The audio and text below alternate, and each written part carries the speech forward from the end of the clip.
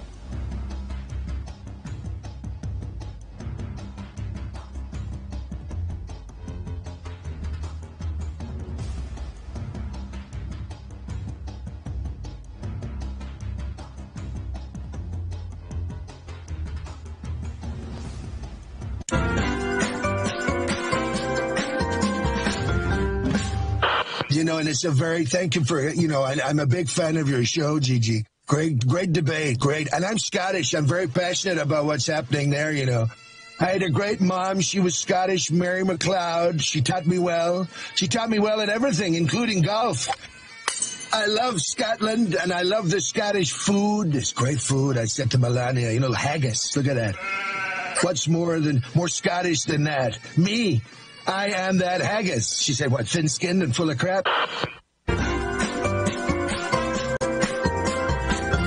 You are listening to the Mother of All Talk Shows with George Galloway.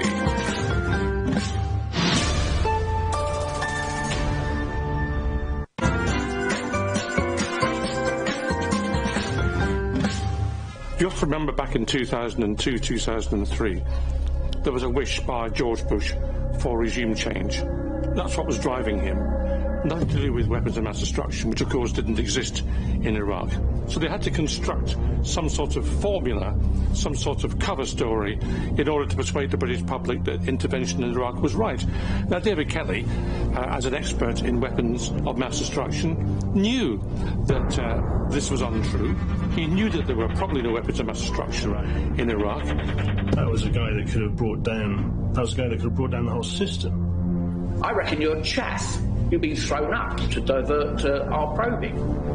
The Foreign Affairs Select Committee, that parliamentarian briefing, I think that was an indignity to him. We saw it on the news, and my very first thought was shock. Oh my God, you know, this man is in the eye of the media hurricane.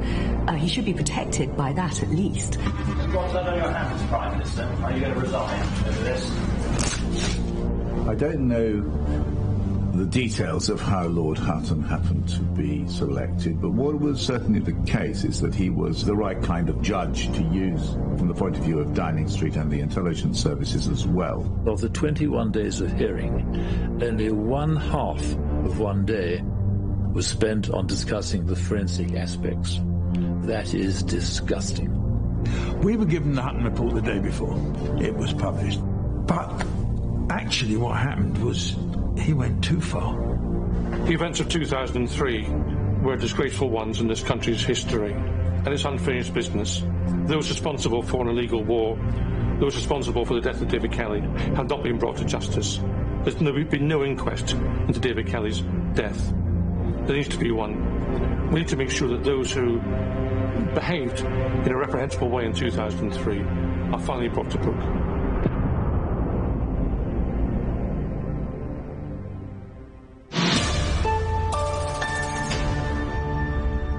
Well, now you know why we're broadcasting from underground. I have no idea why none of you around the world heard what I said in my opening remarks. But not to worry, I'm going to say them again.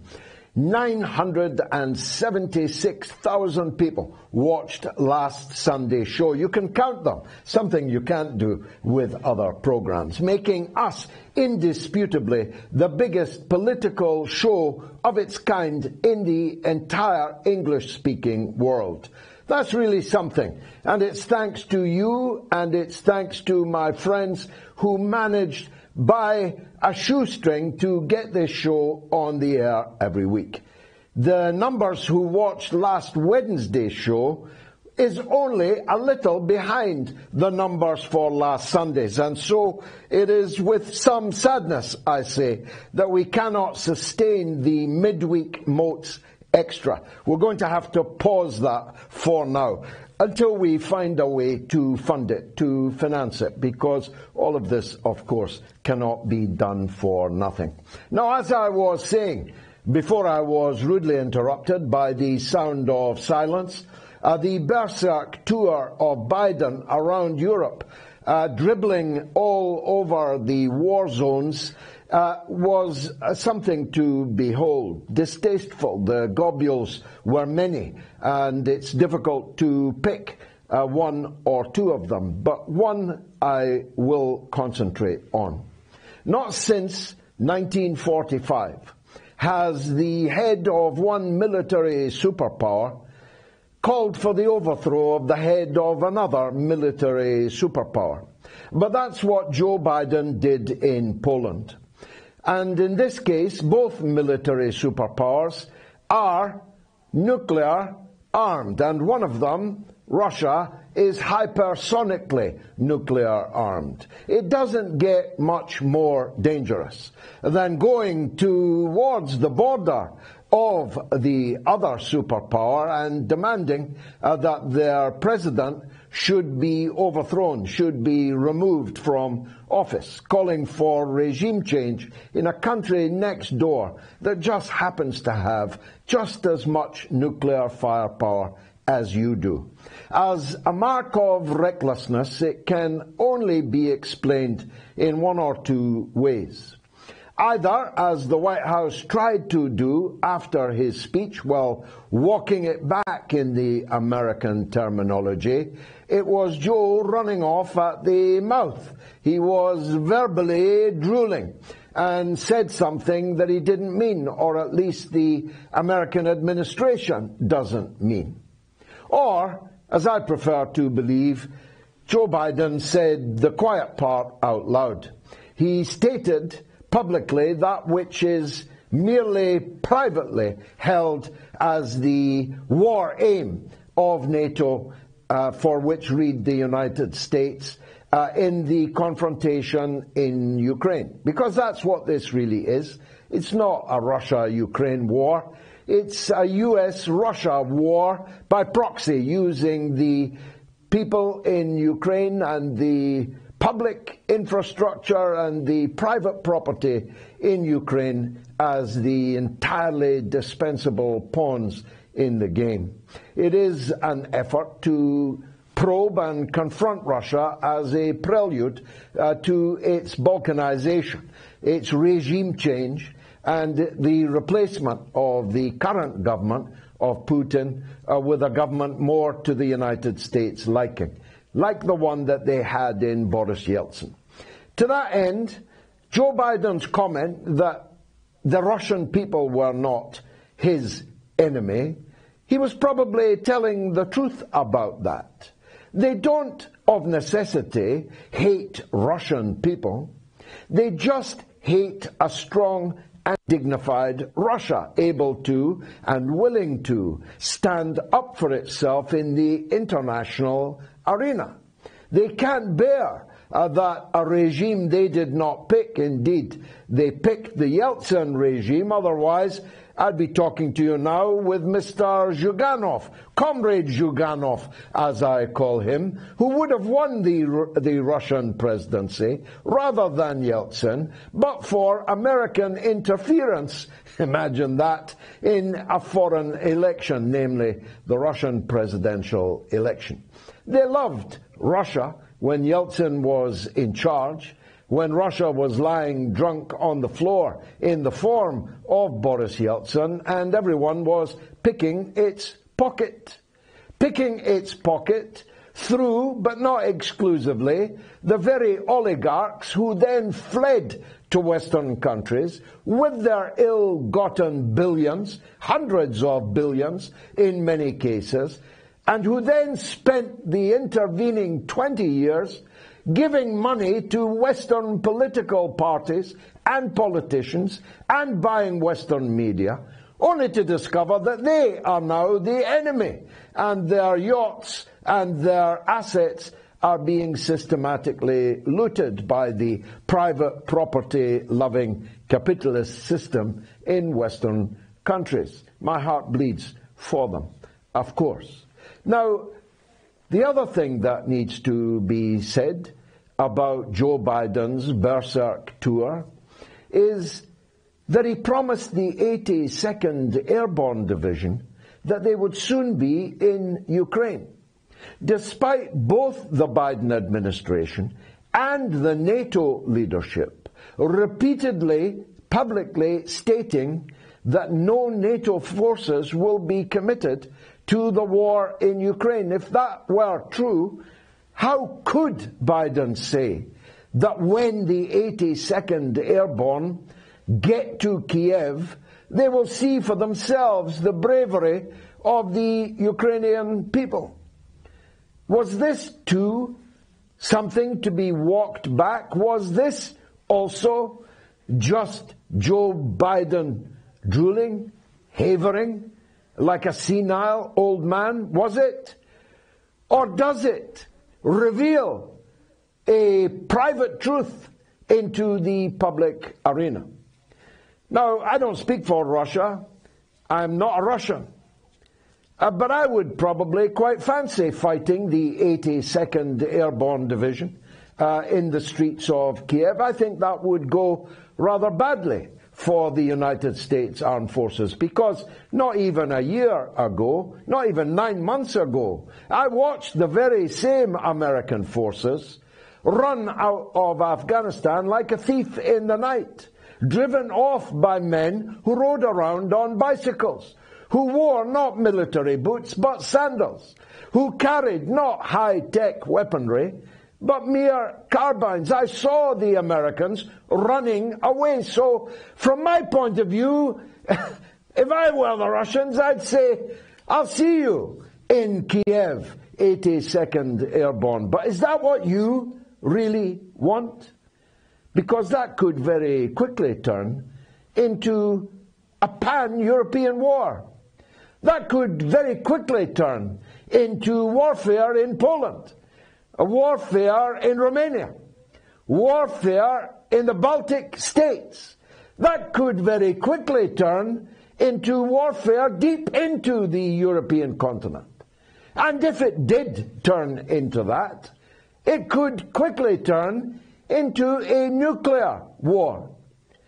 First on the battlefield, then intermediate, and then, in the worst possible case, an intercontinental exchange of ballistic missiles that would end human life on the planet. Is that what you really want? And if it is, or if it isn't, are you content that a man that cannot ensure that his fly is closed after visiting the toilet? Are you sure that a man wandering the corridors of the White House at night, wondering where the toilet is really the man to have in charge? Mind you, they don't have that much of a choice, because after senile Joe comes Kamala Harris. Have you seen Kamala Harris? Well, the Democratic Party voters saw her. They took a good look at her. And fewer than 1% of them gave her their vote in the presidential primary, even though the Clintons were bigging her up big time. After all, she is exactly one of them. If they were designing a Democratic Party candidate for president, she's what they would have designed. But the voters took a look and said, thanks, but no thanks. Since when her polling ratings have fallen even farther and faster than Joe's.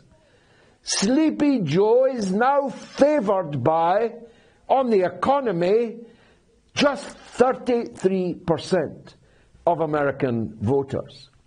He has an overall approval rate of 40% and a disapproval rate, an active disapproval rate of 55%. At this rate, the Democrats are going to be wiped out in the midterm elections in November. And at this rate, once that newly Republicanized Congress gets to work, putting Joe Biden on trial, impeaching him over Ukraine, imagine that. Once that Republicanized Congress gets to work on Hunter Biden, about whom more later, then the chances of Donald Trump being re-elected as president in 2024 would seem to be a very short odds bet indeed. So what are they going to do? After Joe, it's Kamala. If they dispense with Kamala, do you know who it is? Do you know? It's Nancy Pelosi. Who's better before lunch? I'll grant you. But after lunch, and even after dinner and lunch, she literally cannot bite her well-manicured fingernails. She could not scoop her expensive ice cream that she showed off to people in her super-duper kitchen in her private residence during the long period of lockdown. That's the chain of command in the United States of America. Joe Biden, Kamala Harris, or Nancy Pelosi. You take your pick. But the real fools, of course, are the Europeans. The Europeans have gone over the cliff behind this imbecile, behind this man who's not in control of his own bodily functions, never mind in control of his marbles. They've all sacrificed the entire European economy. They've all sacrificed millions of their own people to unemployment and penury to please what? Who? Joe Biden? Are you serious? Even Ireland did it. Even though Joe was caught on St. Patrick's Day on camera saying, and I quote, "I may be Irish, but I'm not stupid," unquote. They've all gone stark raving mad, including, of course, here in Britain. And we've done it all to try and protect the last gasp of American domination of world affairs, American domination of the world economy, the dollar hegemony about which we'll speak later. They've all done it for the Americans. Puts a new slant on the special relationship, doesn't it? It's a bit like the special relationship that Miss Lewinsky had with President Clinton, where the weaker partner is always on their knees, if you get my meaning. Now I want to turn to Hunter Biden, now that I've got down and dirty. If you have not checked out the contents of his laptop, it can only be because your stomach isn't strong enough. Because most people ineluctably would be drawn to a laptop which contained not just examples by the tens of thousands of Hunter Biden's depraved sexual tastes, including a taste of sex with children, but in a way even more important than that, important though that is. his laptop describes absolutely in detail the criminal nexus which existed between the Biden crime family and the oligarchs and the then government of the Ukraine. They didn't try to hide it very often because they didn't know that Sleepy Joe would be back sleeping in the White House. But now that he is, this information ought to bring down the American regime. Talk about regime change, Mr. Biden. It'll be your regime that's changed long before the regime in Moscow, I'll warrant you. But that's not what I want to talk about in Hunter Biden. Do you remember the biolabs? Do you remember less than 4 weeks ago when the advancing Russian forces said they had discovered evidence of a string, it turned out to be 36 biowarfare labs belonging to the Pentagon, the American Defense Department, in Ukraine. You'll remember, if you followed this story, that this was immediately denounced as Russian disinformation. And those of us who highlighted it were called Russian stooges. We were all doing it for rubles, even though I've never possessed a ruble and have no need of anybody's rubles. I highlighted this because it seemed to me a matter of potential gravity. But no, it was Russian disinformation. Until who else but Victoria Nuland, the architect of the 2014 coup in Kiev, which overthrew the elected president, the elected government of Ukraine, sent them scurrying for their lives. Victoria Nuland, appearing before a Senate committee, was forced to acknowledge that yes, there are biowarfare labs in Ukraine. And we're worried, she said, about the Russians getting their hands on them. This was later walked back. No, they're not biowarfare labs, they're just nice, cuddly biolabs. In which case, why were you worried about the Russians getting their hands on them if they were harmless, nice biolabs? And if they were harmless, nice biolabs, why were they being run by the Pentagon and not the Ministry of Health or the Ministry of Science? Why was the US military paying for 36 biolabs? Where?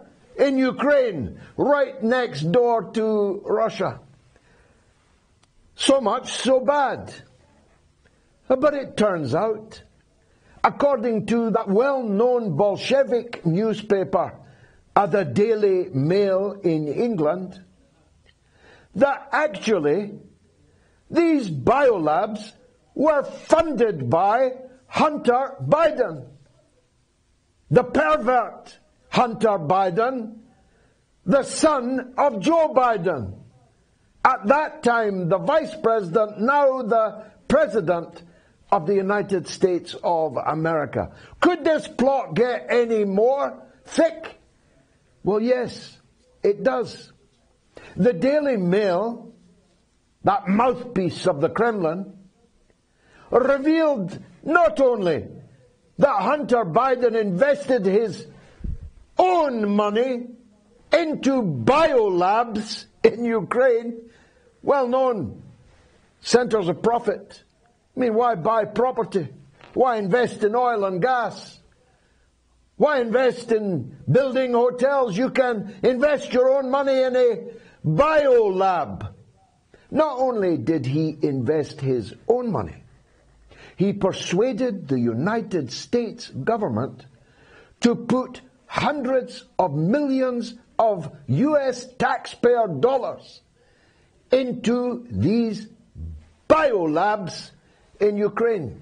What first attracted the United States Treasury to putting its precious resources not into clean water in Flint, Michigan, not into roads and bridges in Alabama or Mississippi, not into the larders and fridges of the American people devastated by economic disaster over these last few years? No, let's put American money into biolabs in Ukraine. If you believe that they did all that through Hunter Biden for humanitarian purposes, I've got a bridge here in London that I could sell you going very, very cheap. I'm a Nigerian prince. Why don't you send me your bank details? If you believe that, you are an idiot. Now, if you follow the money, as we are oftentimes told to do, then follow that money, and you'll see the depth and the extent to which the United States government has used and abused the people of the Ukraine to the point where the very existence of their country as an independent state is now in question. Finally, if you saw what I saw on videos online today of Russian prisoners of war being prepared for execution, stripped, blindfolded, their hands tied behind their back and kneeling on the ground, waiting for a shot in the head. If you saw what I saw today, Russian prisoners of war being kneecapped by Ukrainian soldiers who filmed themselves, including their faces, the fools, whilst doing so, if you saw the gypsies all over Ukraine being tied to lampposts, their pants pulled down and left down, being lashed and then left for any passerby to have their perverted way with, then you probably will not need to watch the Netflix documentary that I watched. To my cost, to the cost of my psyche over these last 3 days. Hitler's death squads, the Einsatzgruppen. If you have got Netflix and you don't watch it, it can only be either because your stomach is not strong enough, or you simply don't want to know about the dark Nazi heart that continues to beat in the western part of Ukraine. It's going to be a rock and roll show tonight. I suggest that you fasten your seatbelts right now.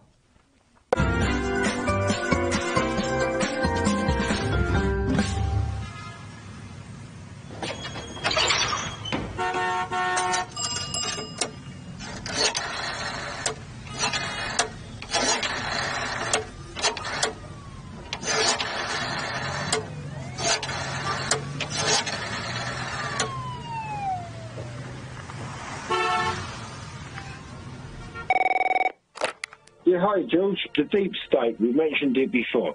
So rather than fear-mongering that everything that's going on at the moment with the COVID, the wars, blah, blah, blah, why aren't we all addressing the deep state rather than this fear-mongering that's going over and over again? How do you address it? What I'm trying to get across, and hopefully your listeners will understand this, there is a deep state at work, and you know that. Everybody knows that. That's a statement of the bleeding obvious.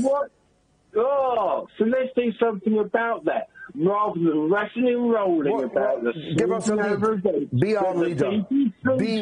Be our leader, Del. Who are the deep states? Yeah.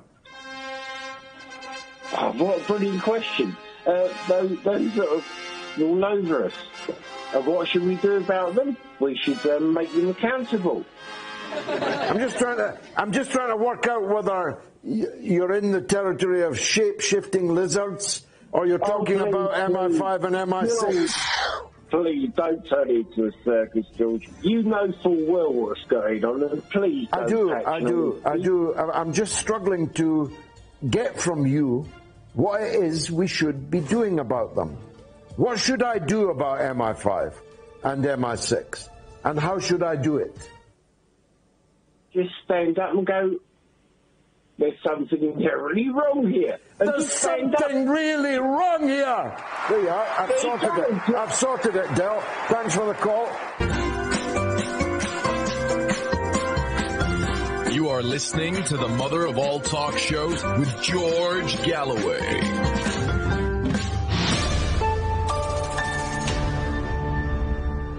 It's so clever, these jingles. Now look, here's tonight's poll. Has Joe Biden lost his mind over Putin regime change? A, yes, B, no. It's up to you. You can vote on my Twitter feed, blue tick, George Galloway, on my YouTube channel. And if you go to my YouTube channel, please subscribe to it. Or on my Telegram channel. That's t.me/George Galloway.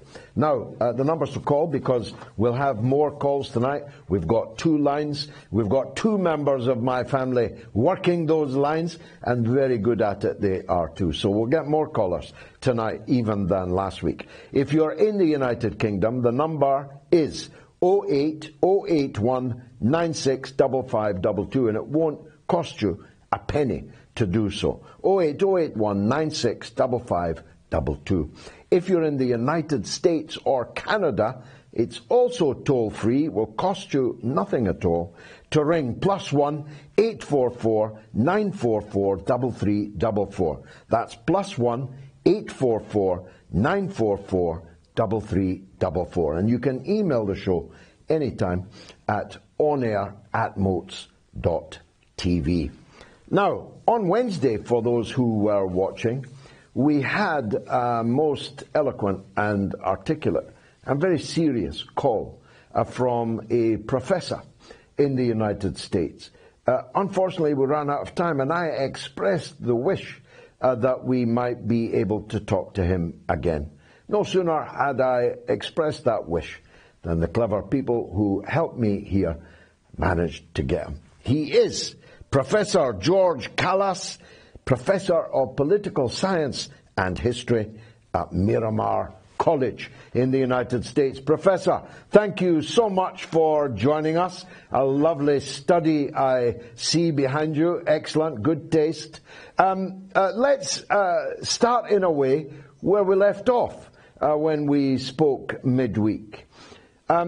Here in Britain, if not the general public, though most of the general public have, but the entire political class, the entire political apparatus, the entire media, all the organs of the state, the football authorities, everybody has gone Ukraine crazy. No one can quite explain why. When you ask them, have you ever worn the colours of Yemen in solidarity with the millions who've been killed there by British and American weapons, by our closest ally in the Middle East, Saudi Arabia, and the United Arab Emirates, or any other of the conflicts that we've lived through this last 22 years or so. No one can quite explain what it is that's special about Ukrainians. Is it the same, first of all, in the United States? Down on the street, I mean. Well, first of all, thank you for inviting me to your show, and I am happy to be with you and all your viewing listeners and audience. The subject of our discussion is U.S. propaganda and domestic, and I should add, foreign policy. This is an old story. I think it's interesting what's happening in the UK is being echoed back and forth over the pond here. And basically, we're being drowned in a sea of lies and hypocrisy today. And of course, I want to echo back to our original interview meeting in my discussion here, because what we have on our plate here is a long story, a very sad story of U.S. national security state propaganda operations, ideological operations. It goes way back in history. What's happening in Ukraine is not new. So what I propose to do with our brief interview tonight is try to give a summary based on the topic of U.S. propaganda and its impact, not only on the domestic population, but also in the UK, Europe, and globally. Because don't forget, U.S. national security propaganda operations are a global system. It's not just here. But anyway, let me add something else. There's nothing new in this history of propaganda operations, and essentially we have an ideological stranglehold on the American public opinion with regard to domestic and foreign policy, which is the focus of this discussion. Now, let me begin also. Putin made a statement. Putin was absolutely right to call out the U.S. and Western propaganda mainstream media as an empire of lies. That's on the historical record, and which we'll briefly go through. But I'm going to go one better than Putin. I actually call it empire of propaganda. And let me explain what I'm trying to say here in summary. The U.S. national security state war of aggression, if you will, and there are many of them in history. The first casualty, of course, is the truth. Of course, being very cynical elites, the truth is to be manipulated. And I want to explain basically some of the techniques and components of how this system works. So, for example, the United States national security state system and its associated corporate mainstream media are using propaganda to hide the long historical record. Now, the historical record is key to breaking through the propaganda fog, if you will. And that's the point, is to censor it or to fragment it. Or as I tell my students, I say, look over here, don't look over here. Look over here, don't look over here. It's a sleight of hand trick. And it's a very old story. So there's a long historical record of U.S. overt and covert aggression in order to make this current crisis look like the other guy is at fault instead of the real culprit, which is the U.S. national security state system and its NATO allies, which in fact, as I see it, is the originating aggressor regime that provoked Russia's special operation intervention response, which I characterize as really a true humanitarian intervention, which I will explain and back up my claim a little bit later on. So what I claim is that this is a U.S. NATO-Ukraine crisis, which goes as far back as the U.S. NATO-backed Euromaidan coup d'etat in 2014. Along with the ensuing mass onslaught and slaughter against the Ukrainians and Ukrainian Russians. Don't forget, there are Ukrainians involved in this also, not just Russian speakers. And the essentially war on terror from the Kiev regime, of course, with the help of their neo-Nazi battalion allies, against the people of Donbass for the last 8 long, bloody years. Now, here's what's important. This has been censored from the Western media. And that's the critical point we're trying to make here. So what we are seeing here, the key elements with regard to how effective U.S. propaganda and domestic and foreign policy in the context of this current U.S.-NATO crisis, how it works. Well, there are key propaganda operation outcomes to this in the current crisis. And again, it's off the shelf. They've used it over and over again. We've just shifted from one region of the world, Southeast Asia, Latin America. Now we're Middle East. Now we're in Europe again. Again, meaning what also happened with the U.S. bombing of Yugoslavia. So the control of the message is key. So control of the message is how we control all the issues surrounding the current crisis that is presented to the American people in order to gain a sympathetic consensus and support for U.S. foreign policy that is connected to domestic policy via kind of a complex of institutions. For example, the military-industrial intelligence, academic policymaking, think tank complexes supported by the corporate mainstream media, which essentially is the broadcast medium, the bullhorn, if you will. Now, what is U.S. domestic policy and how is it related or correlated with U.S. foreign and national security policies? Well, the classic answer is simple.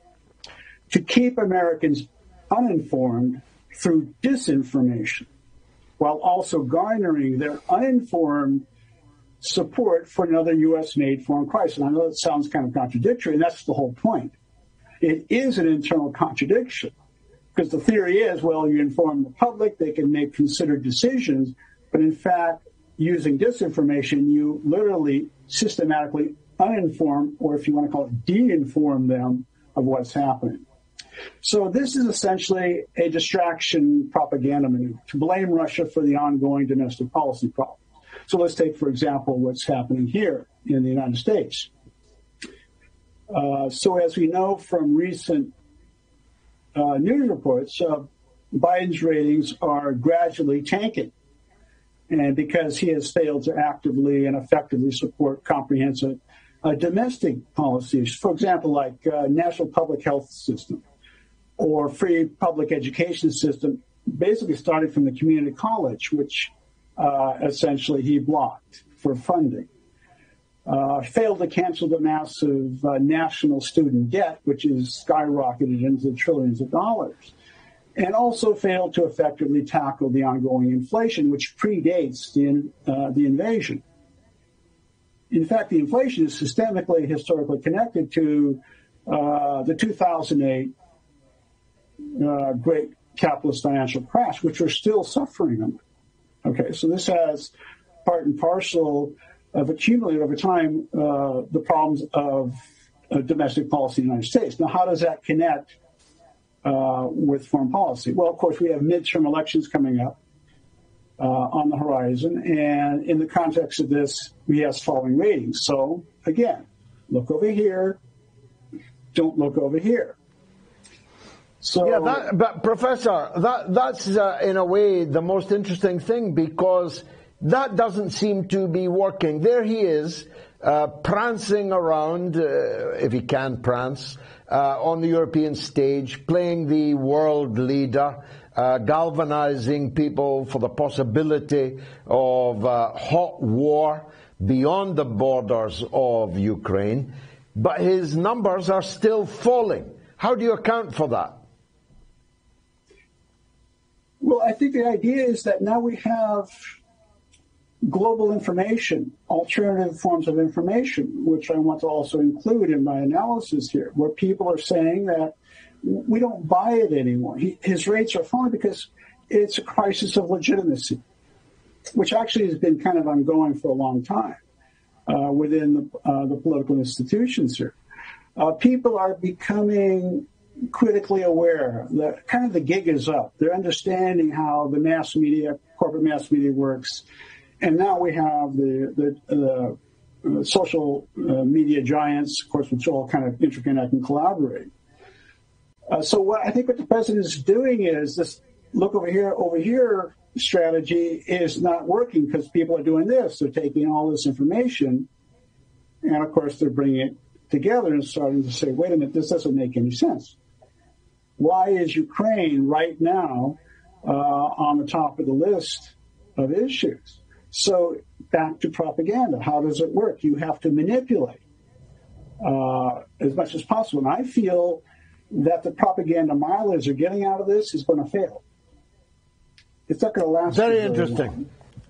Look, we're going to have to leave it there, Professor Kallas. Thanks very much indeed for joining us. I hope you'll do so again, but the time marches on, especially now we've put the clocks forward. Has Joe Biden lost his mind over Putin regime change? A, yes, 88%.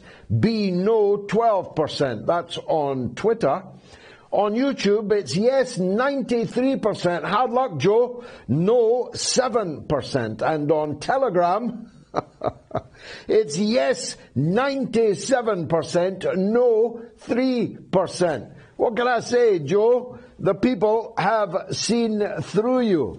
Now, here's my general knowledge question. On this day, in 1952, the musical comedy Singing in the Rain was released. The male star was Gene Kelly. Who was the female lead? Bet you don't get it. A, Ginger Rogers. B, Sid Charisse. C, Debbie Reynolds. Answer after this short break.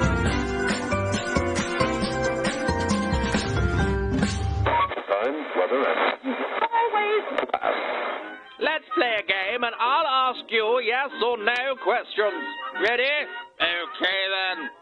Sick and tired of hearing the same old voices on the wireless? Are you looking for an alternative opinion to the mainstream media? Do you have a thing for a Scottish accent?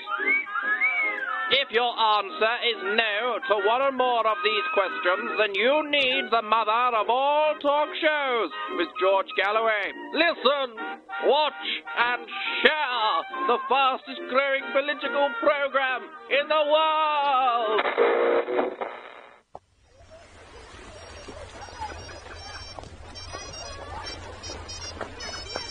It's for you, sir.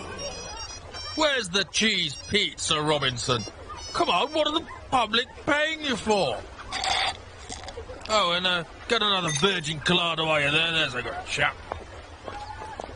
Oh, who's ringing the old burner phone? Hello? How did you get this number, Ghislaine? No, that's impossible. I can't possibly fly to New York. Why? Our mummy's grounded me. Oh, yes. Certain to cut off my allowance, you know. Yes, I know it comes from the public, but she holds the strings. Oh, I've got to go. My pizza will be here any minute. I'm not sweating, you're sweating.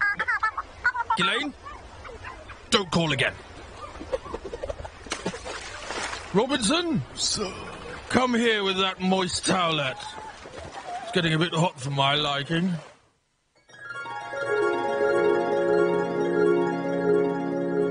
Here? Where am I? Welcome to St. Peter's Gate, my son. Is this one of that Hillary's tricks, that devil? Be still, my son. The Clintons cannot hurt you here. You are safe with me in heaven. Oh, heck. Knew I shouldn't have taken Bob's homemade vaccine. Oh, Lord have mercy. I am not worthy. Before you pass on, you may ask any question you desire. Anything? With my omniscient knowledge, I can tell you anything you wish to know. Well, Lord, you gotta tell me. All-powerful creator of this universe, before you judge me, I've been searching for answers my whole life. Yes, my child. I have to know. Who shot JFK? Another one. It was a lone gunman by the name of Lee Harvey Oswald. He was not a government agent, and there was no second shooter on that grassy knoll in Dallas. My God! This goes higher up than we thought!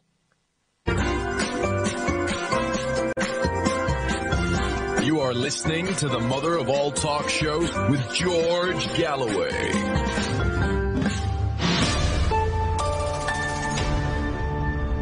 Well, the answer is Debbie Reynolds. Were you like me and say it was Ginger Rogers?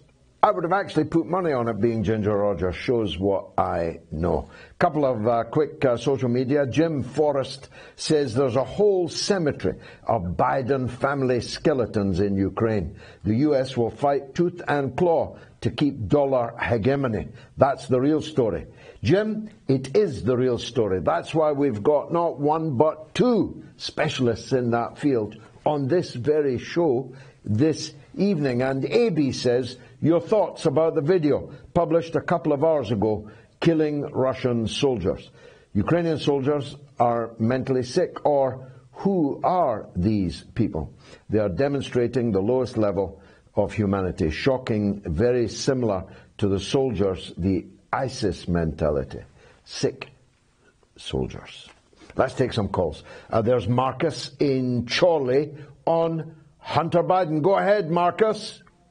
On the whole Hunter Biden thing, I mean, shouldn't we be looking at the Biden family's relationship to the Ukraine and the Azov Battalion, the funding where that came from in the first place? And then yeah, well, I tried to do that in my opening remarks. Please develop them by all means. But then there's the squaddy, ex-military, English, Australian, American. They're going out there to fight, and they're not being supplied with weapons, not being supplied with gear. If you look on a YouTube channel called Chris for All, he has a segment called "It's a Trap." And American, yeah, I saw that. I'll tell you my own honest view, Marcus. They'd quite like it if these foreign mercenaries all got killed, because they think that it might drag the countries from which these mercenaries came into the war. And I saw some footage today of American mercenaries actually in firefights in Kharkiv this very day. So there are plenty of foreign mercenaries, some of them may even be serving military personnel from Western armies that are pretending to be mercenaries, that have gone AWOL with a Nelson's eye being turned to them. Marcus, last word to you. My also thought on this is, how's about, because the world is collapsing, we get all the handy lads into an area where we can blame Vladimir Putin for taking them out because we didn't supply them with what we told them we're going to supply them with. So yeah, it's funny that they're all concentrated in such large numbers in readily accessible targets. You're right. Marcus, thanks for the call. Now, tomorrow night I'll be in Liverpool. And my next call is from the great city of Liverpool. Ray is on the line on Biden. Go ahead, Ray. Oh, yeah, hi, George. I want to speak about, Joe Biden. I just think that Joe Biden is not a good leader for America. I just don't think he's a strong candidate for the Democratic Party in America.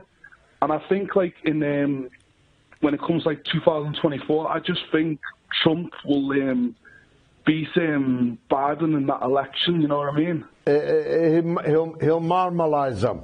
What you said is typical English understatement. Joe Biden is worse than the 5 worst American presidents put together.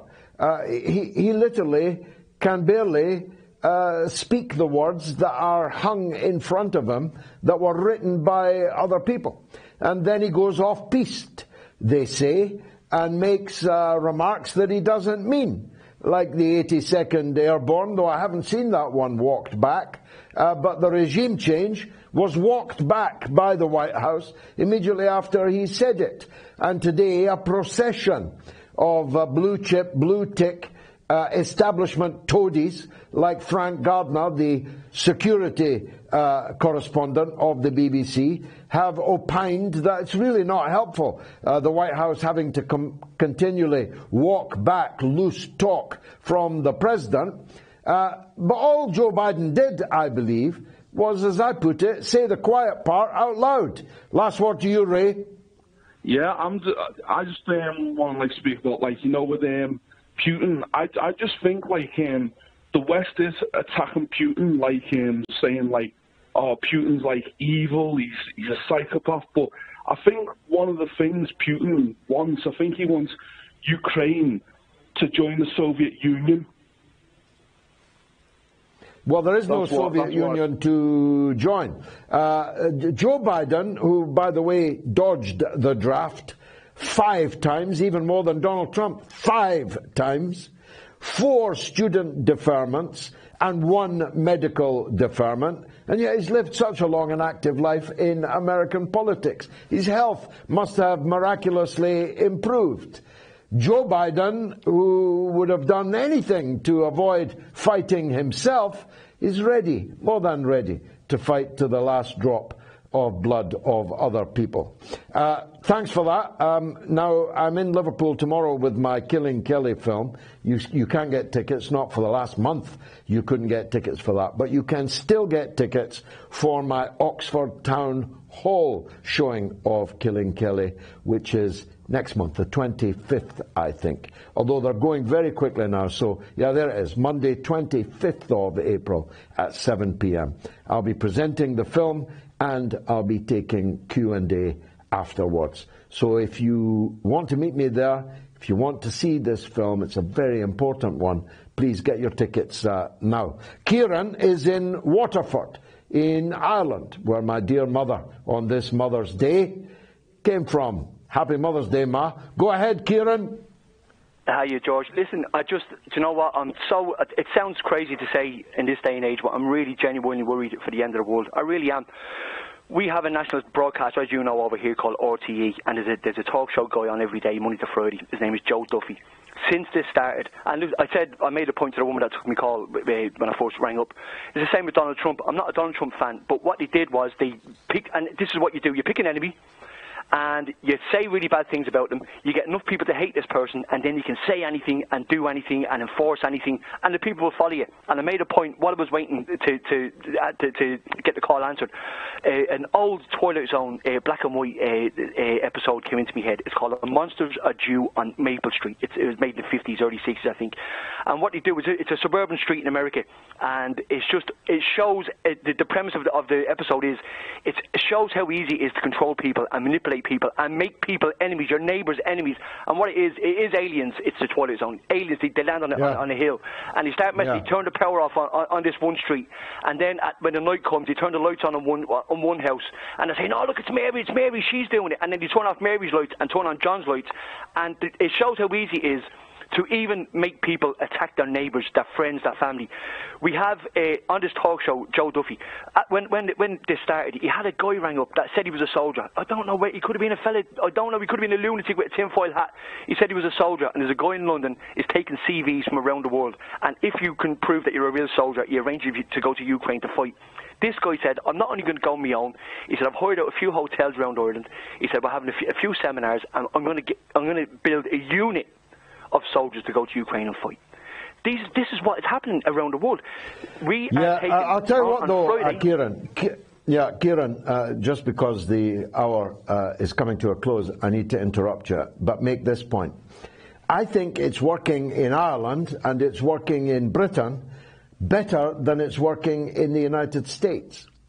Because if it was working in the United States, then Joe Biden's poll ratings would have gone up, not catastrophically plunged further, down to 33%. 33%, the lowest ever for an American president in the first half of his presidential term.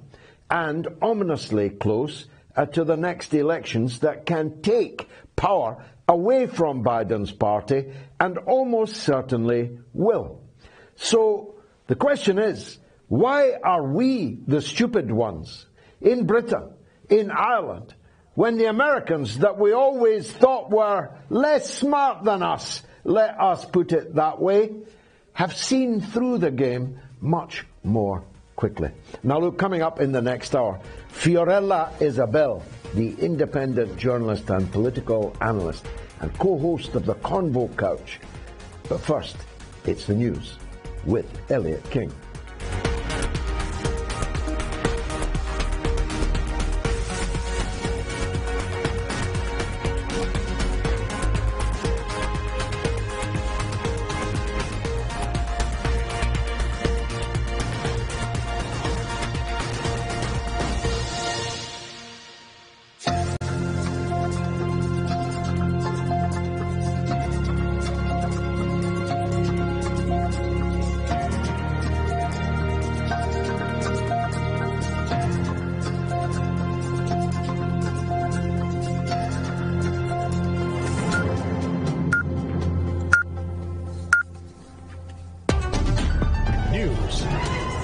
President Emmanuel Macron has distanced himself from the US President Joe Biden's comments that Vladimir Putin cannot remain in power. Macron is urging efforts to de-escalate tensions and has spoken several times to the Russian president in so far unsuccessful peacemaking efforts. He is due to speak again to President Putin either today or tomorrow. When asked about Biden's remarks, President Macron told France 3 television, "We should be factual and do everything so that the situation doesn't get out of control." He added he would use a different turn of phrase to the US president in a bid to end the war without escalation. The French president said he plans to talk with Mr. Putin about a proposed humanitarian corridor for the besieged city of Mariupol, also discussed with Turkey and Greece. Following President Biden's unscripted remark, US Secretary of State Antony Blinken denied that the United States has any plans to bring about the regime change in Russia or anywhere else. Blinken's comments came a day after President Biden said his Russian counterpart Vladimir Putin should not be allowed to remain in power. Biden made the remark at the end of a speech in Poland. Blinken said the president simply made the point that Putin could not be allowed to wage war against Ukraine. The Kremlin had dismissed Biden's remark, saying it was for Russians to choose their leader.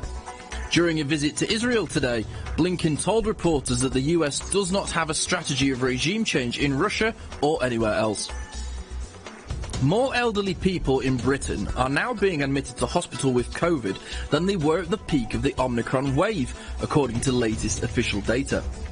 The statistics from the UK Health Secretary Agency will add urgency to the new drive to vaccinate the over 75s with a spring booster. Although hospitalisation rates in younger patients are also rising, they are still below the level of the original Omicron surge. Foo Fighters drummer Taylor Hawkins had 10 different substances in his system when he died, including marijuana, opioids and antidepressants, Colombian officials have confirmed. In 2001, Hawkins suffered a heroin overdose that left him in a coma for over a week. Preliminary results of the urine toxicology test found he had ingested marijuana, antidepressants and benzodiazepines and opioids, the Attorney General's office has said. Hawkins, aged 50, had been with the rest of the band in the country's capital Bogota when he died in a hotel room on Friday. The band had been due to perform at the Estadio Picnic Festival near Bogota on the night of his death, but have now cancelled the rest of its South American tour. El Salvador's parliament has approved a state of emergency after the Central American country recorded dozens of gang-related murders in a single day.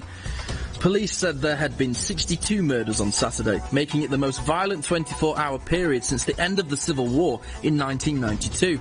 New laws restrict the right to gather, allow arrests without a warrant, and the monitoring of communications.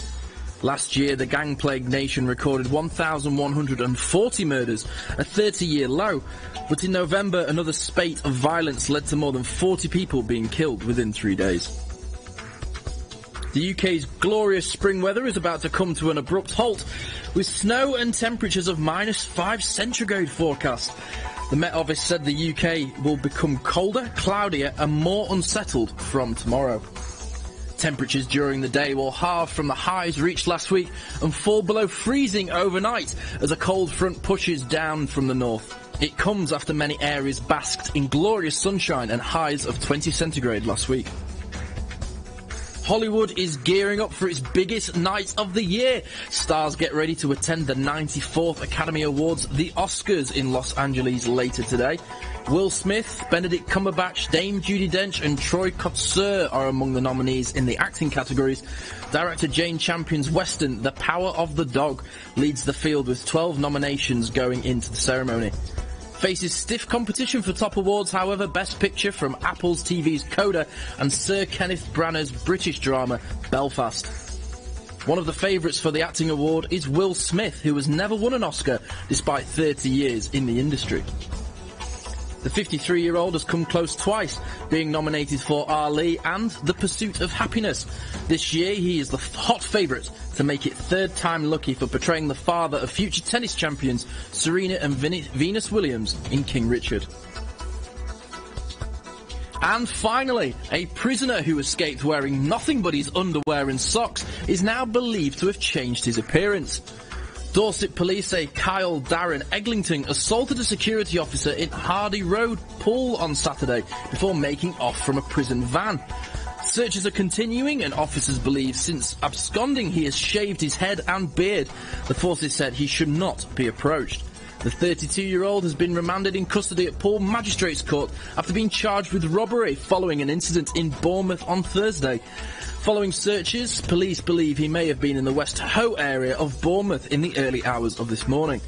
Chief Inspector Neil Wright said, "We believe that he may have changed his appearance significantly. However, he did not say whether he had changed his underwear." That's all your Moats news. I'm Elliot King.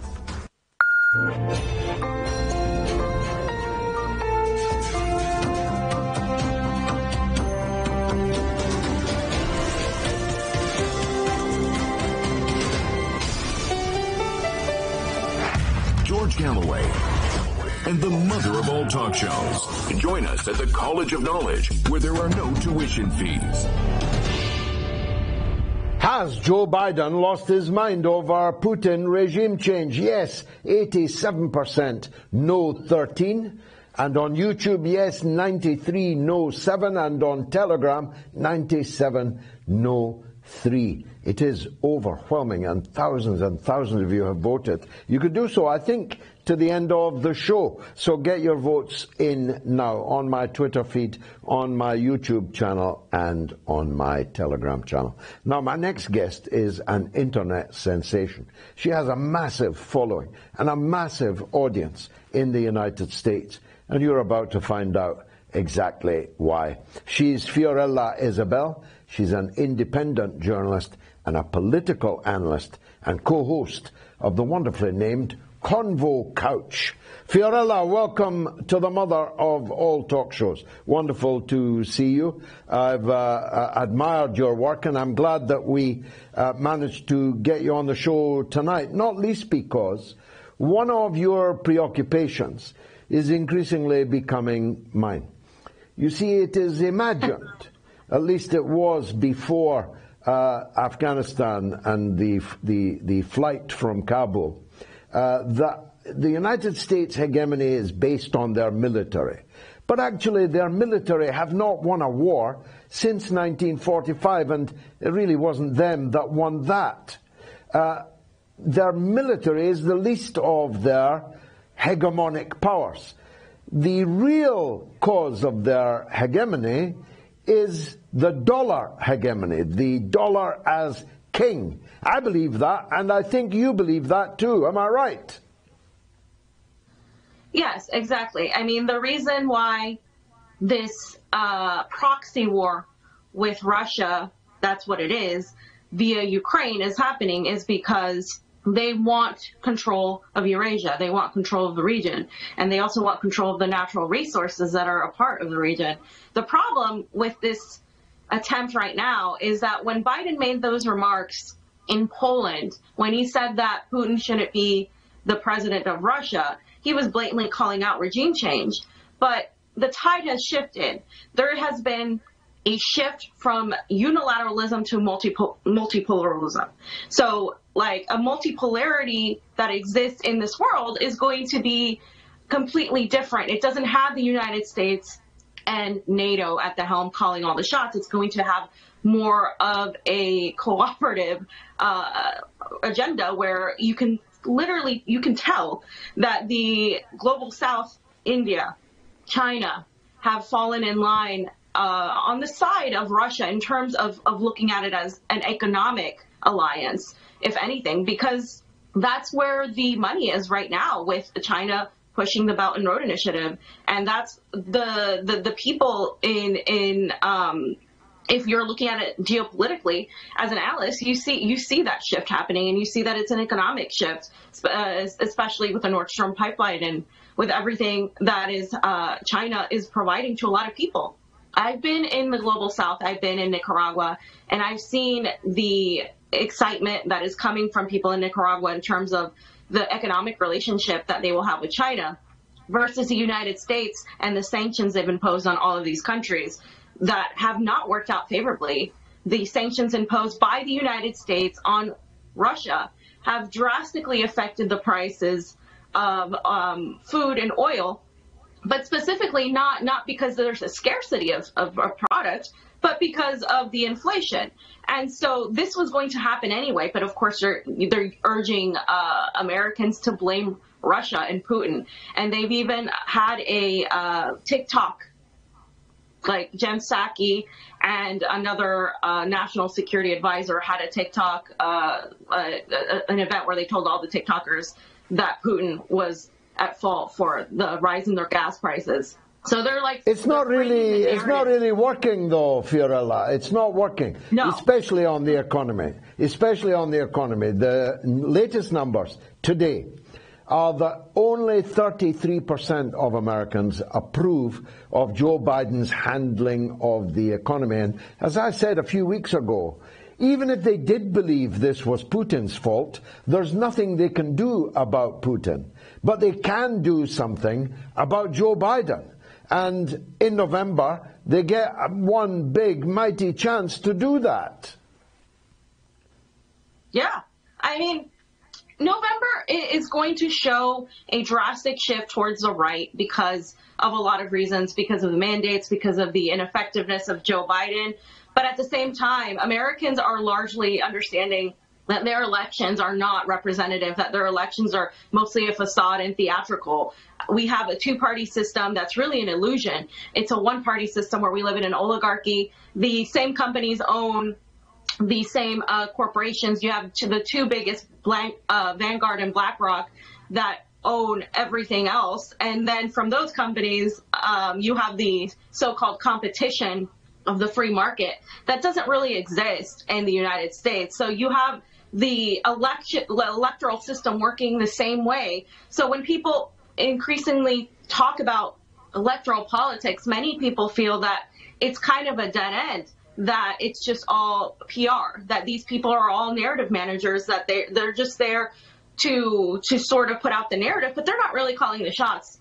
If you look at who's calling the shots right now, Anthony Blinken's statement after what Joe Biden said shows you that they don't want the quiet part said out loud like Joe Biden just did. They want to wrap it up in some sort of rhetoric and virtue signal where they can get away with saying they're going into save Ukraine and provide democracy. But Joe Biden isn't as eloquent a speaker as Barack Obama or others previous to him, kind of like Donald Trump was. And so he said the quiet part out loud, and now they have to sort of manage that and act like this isn't going to be, this isn't what it is. But we know for the longest time the United States has wanted to remove Vladimir Putin from power, and that they have this McCarthyite sort of sentiment that they've been pushing since the 1950s that, of course, came about with Russiagate and that failed narrative. But this is a whole other level that they're trying to do in terms of propaganda, the lies they have put out, the censorship of RT and the mass censorship of anything labeled as Russia state-affiliated media, the complete erasure of it all from YouTube. I mean, this is something that is unprecedented, and I haven't seen this level of propaganda yet before. No, not me, and I've been watching it much longer than you. But that's because it has to. The credibility of the state in your country and in mine, and I think in many countries, in what we call the West, but which is actually merely the periphery of Eurasia. 10% of the population of the whole world live in the West. When we talk about the international community, we are actually talking about the governments of 10% of the world's population. I was thinking when you were talking there that the Shanghai Cooperation Treaty Organization alone, just that, contains 50% of the world's population and 50% of the world's wealth. And this swing is getting faster and faster. And Biden and the European government's sanctions will accelerate it, won't they? Yeah, the sanctions immediately hurt Russia. The sanctions immediately had some sort of effect. But in the long run, Russia has other markets. Russia has China. Russia has India. I mean, India and Russia traded rupees to rubles. You also have Pakistan even coming in and saying that it was great that India remained a sovereign nation. You had Imran Khan say that. And these two countries have long been arch nemesis. So what you're seeing is there's so much support in the global south for what Russia is doing, somebody standing up to the U.S. and NATO. And of course, we know that this didn't happen just when Vladimir Putin decided to, invade Russia. I don't like to call it even that, because to me, he's just responding to an aggression, red lines that were laid out a long time ago that the United States knew about, that NATO knew about, and they decided to completely throw them off. Not to mention the fact that Americans didn't care about the 14,000 people dying in the Donbass region for the last 8 years. They absolutely had no idea where any of this was happening. They couldn't even point to Ukraine on a map. They couldn't point to any of that on a map until the media told them to start caring about it. Just like the media told them, like before, that the the people that weren't vaccinated were the enemy. Then it shifted to, okay, let me put my profile picture of a Ukrainian flag. And that's how media works in the United States of America. And unfortunately for the average American, all they're going to see is, and all they're seeing right now, is their food prices go up at the grocery store, their gas prices go up, and they're starting to ask questions. They're starting to say, wait a minute, why do I have to care about what's going on in Ukraine? And I mean, that's the average American sentiment. Like, they don't understand foreign policy. That's one of our biggest problems, even in the progressive, what they call progressive over here, which isn't really progressive, but the progressive Democrats, they hardly ever talk about foreign policy. So it's that sort of thing where I think once it hits them in the pockets,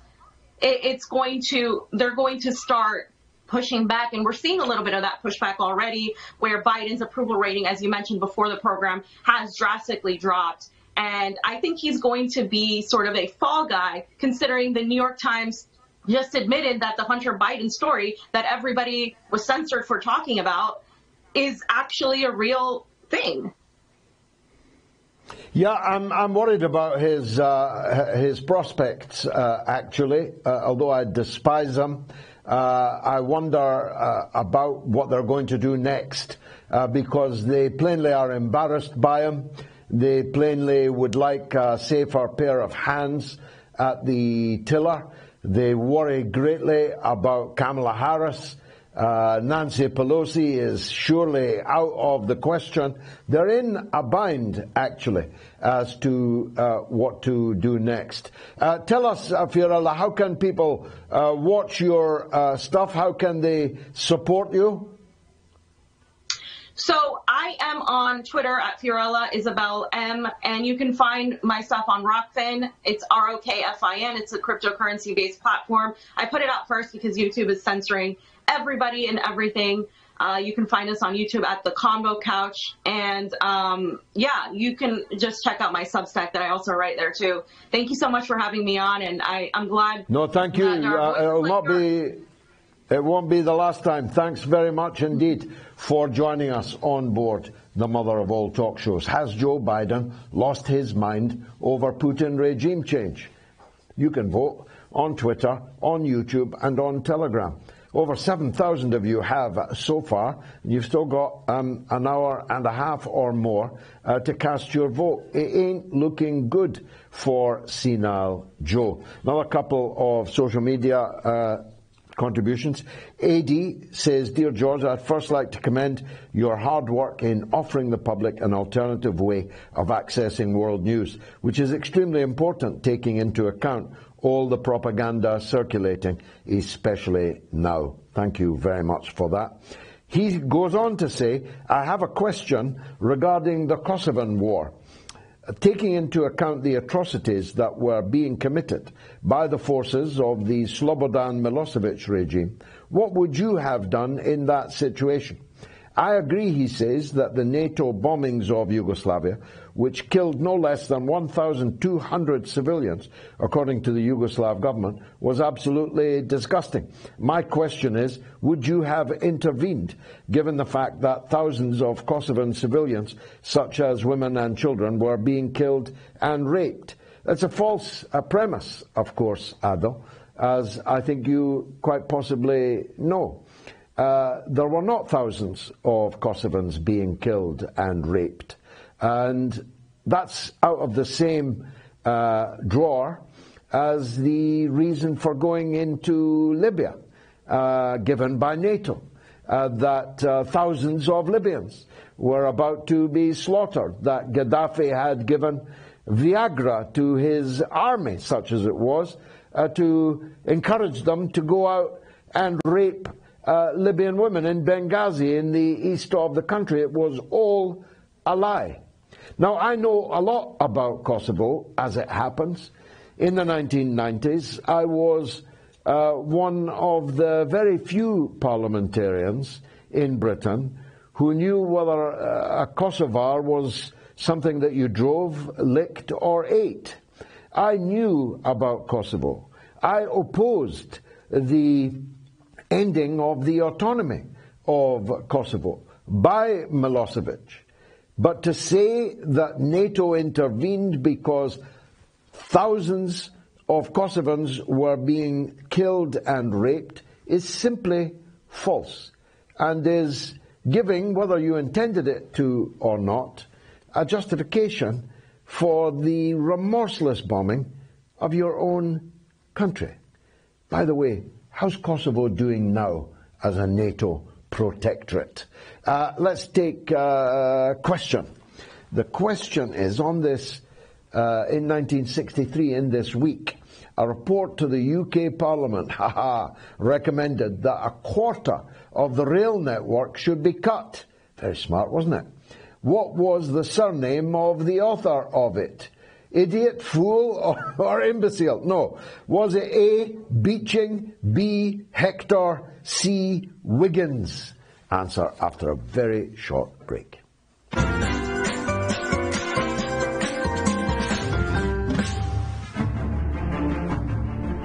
There is no trick other than hard work, creativity, care, and recognizing that duty is more important than love.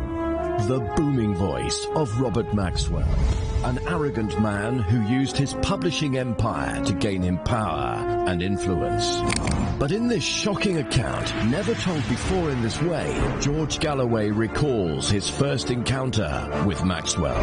It looked like a grizzly bear advancing towards me and punches me with these giant fists, like sides of ham, right in the solar plexus. So hard that I literally bent double. Then, after George exposed Maxwell as a crook in Parliament, it was war. Every one of his papers, the Daily Mirror, then following the Sunday Mirror, the Sunday People, the Daily Record, then a few days later the Sunday Mail in Scotland. Even the European, which he then owned. All over Galloway. Scottish Daily News journalist Ron Mackay was there. Every night, presumably when he had a drink in him, he would boom over the tannoy about the cretins, the fools. The majority of the workforce believed that he would take it over and their jobs would be secure. But of course he didn't. He just disappeared. And then... The millionaire newspaper publisher Robert Maxwell is dead. What really happened? Did Robert Maxwell jump, or was he pushed? It could be that he went out to, as he did, micturate over the side of the boat. I'm with Ghislaine Maxwell in that I lean towards the murder. This is Maxwell, the monster. You said, what is my secret? I will let you and your viewers know what it is. I'm not attached to property. Consequently, losing or gaining it means nothing to me.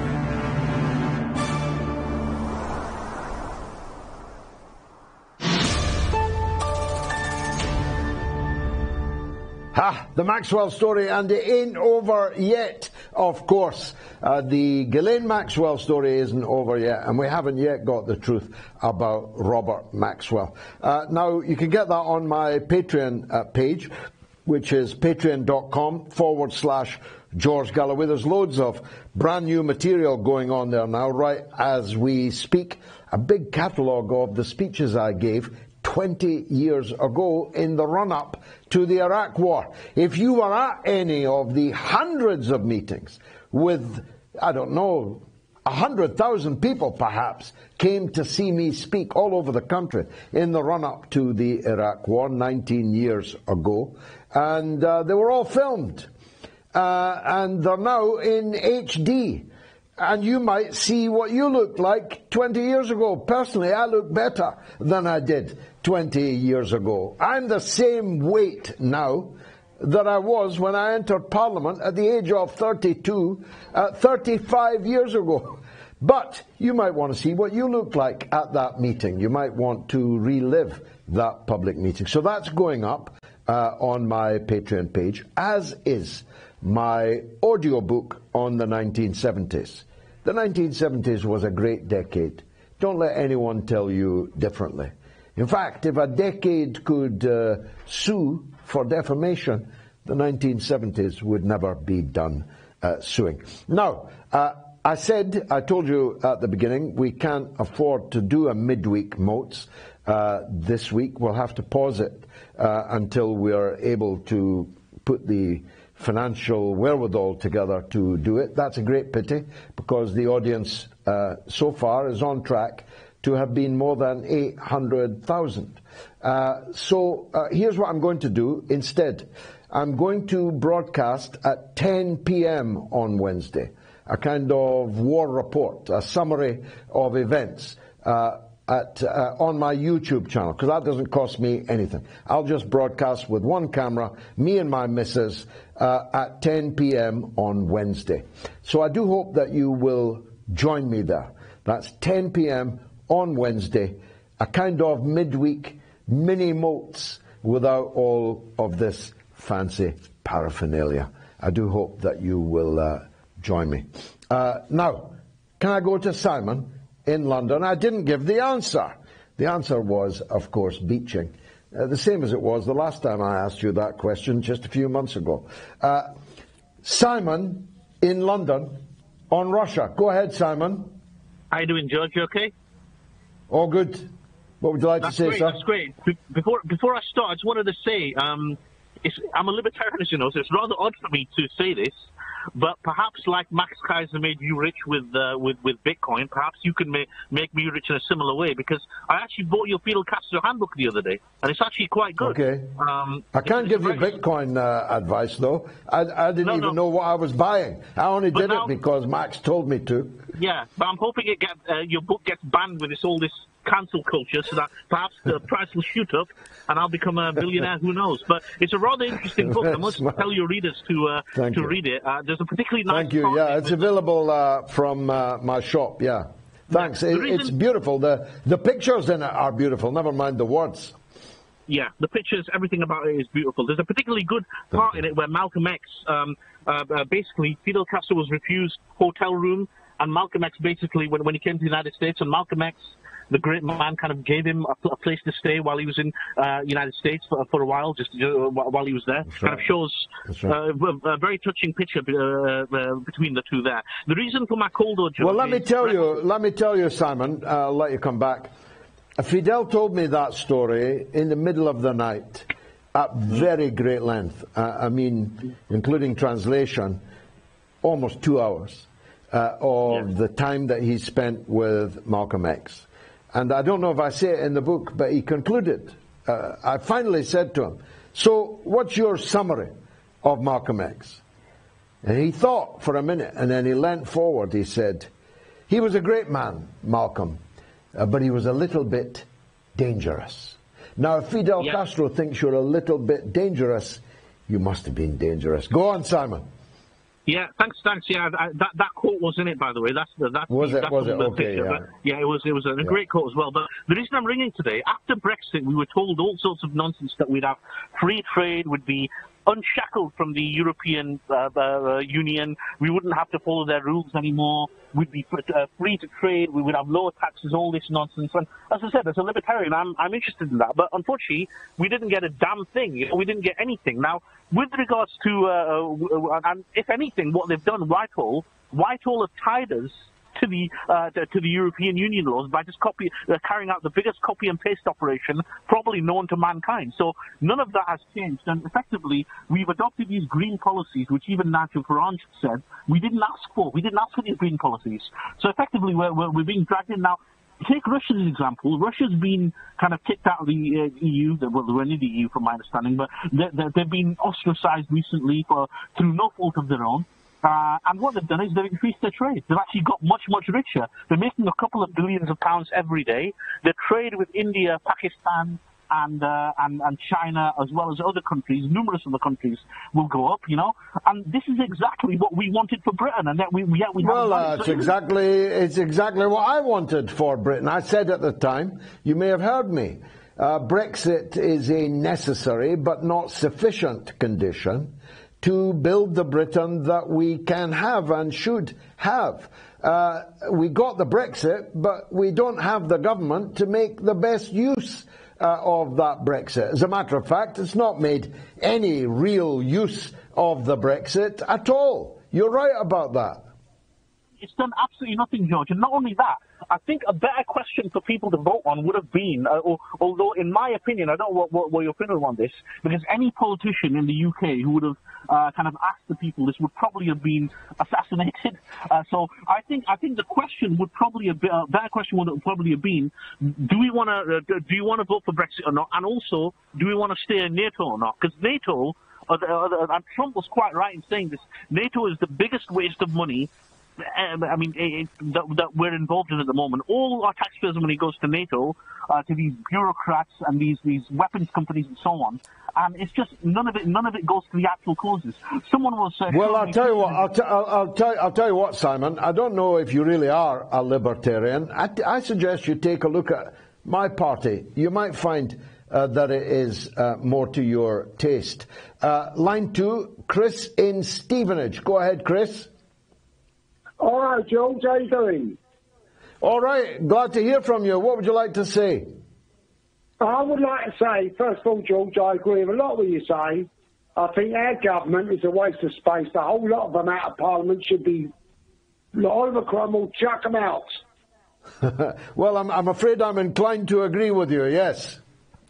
No, I mean, I'm serious, George. The whole lot has gone, they're just so woke, it's unbelievable.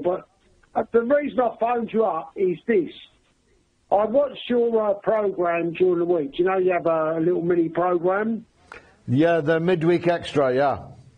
Yeah, and you said about the pictures coming out of Ukraine is fake. Actually, Chris, one of them took the biscuit yesterday. It purported to be a Russian helicopter being shot down. Beautiful shot it was, and a big fireball. It was actually a computer game. It was a computer game sequence. Seen that, George. I'm aware of them. I've seen a lot of them. Yeah. But you can't deny, like, ordinary buildings and civilians are getting destroyed with it. Well, many civilians and buildings are being destroyed, of course. Not as many as in Baghdad when we invaded. In fact, by this stage of the war in Iraq, launched by us and the United States, 400,000 civilians were dead. 400,000 civilians were dead. I'm not denying that. But, I mean, you got to see what are they doing. What is the point of this? They're all brothers and sisters. Well, the point of it is was stated before it began, that the failure to implement the Minsk agreement meant that the forces, led by fascists, by the way, along the line of control with the Donbass, were about to fall upon the people there like wolves. They'd already killed 14,000, and they were about a day from invading, a full force invasion, and carrying out a massacre. And so that's the first point, failure to implement the Minsk agreement. Second point, a determination to join NATO. Russia will never accept Ukraine in NATO. That was never going to happen, Joel. It was never going to happen. Well, you say that, but you're not a Russian charged with the security of your country. You can say that from Stevenage quite comfortably, and if you're wrong, it won't make a row of beans of a difference.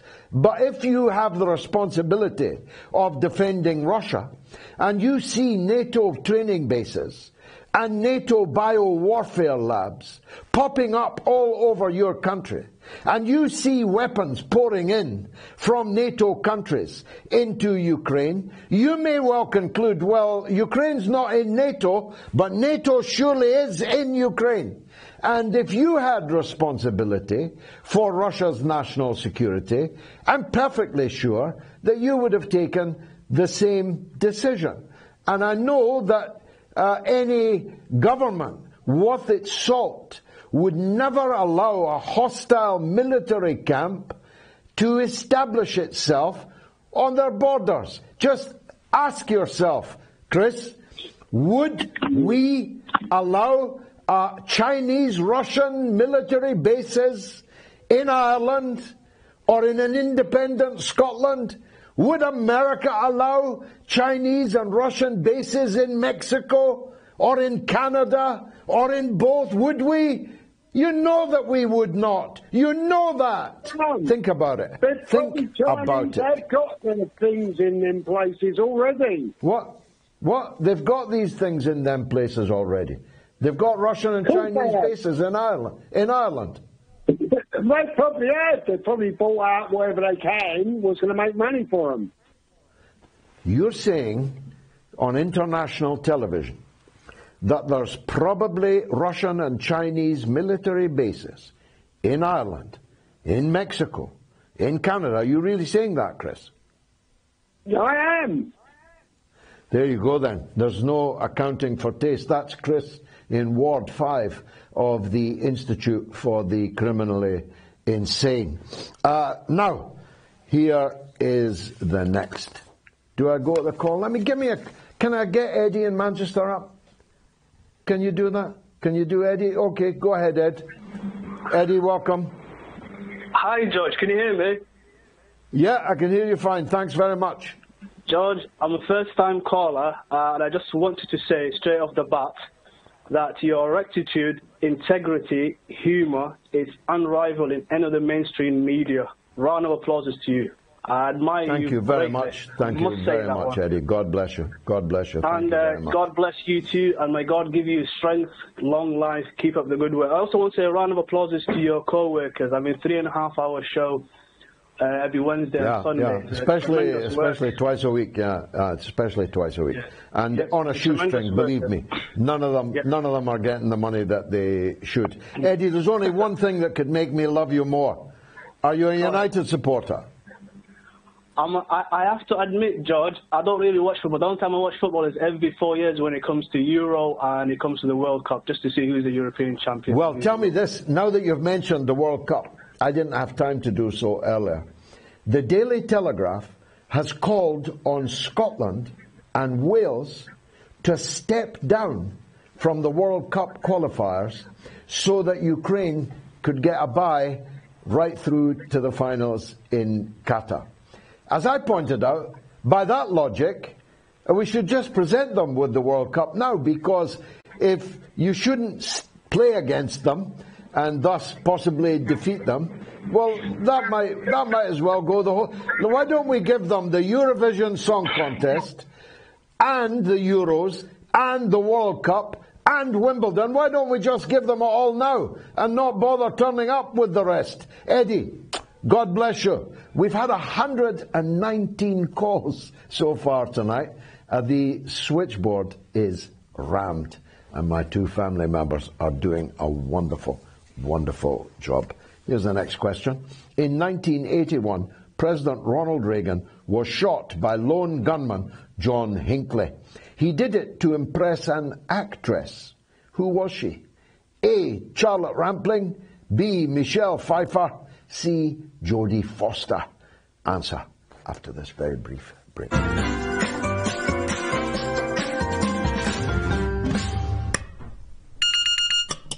gosh darn.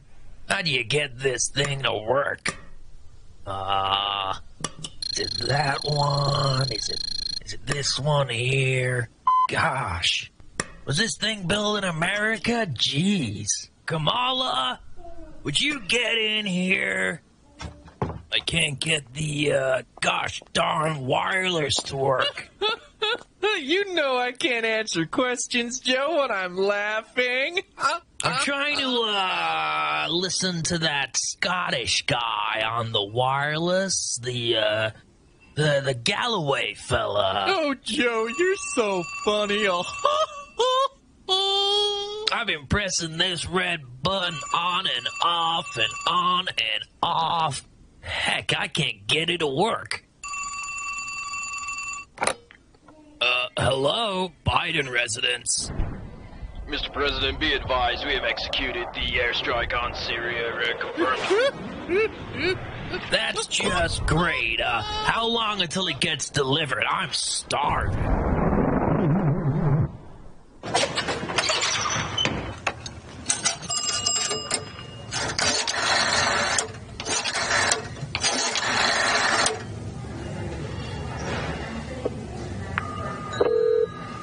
Let's take a call.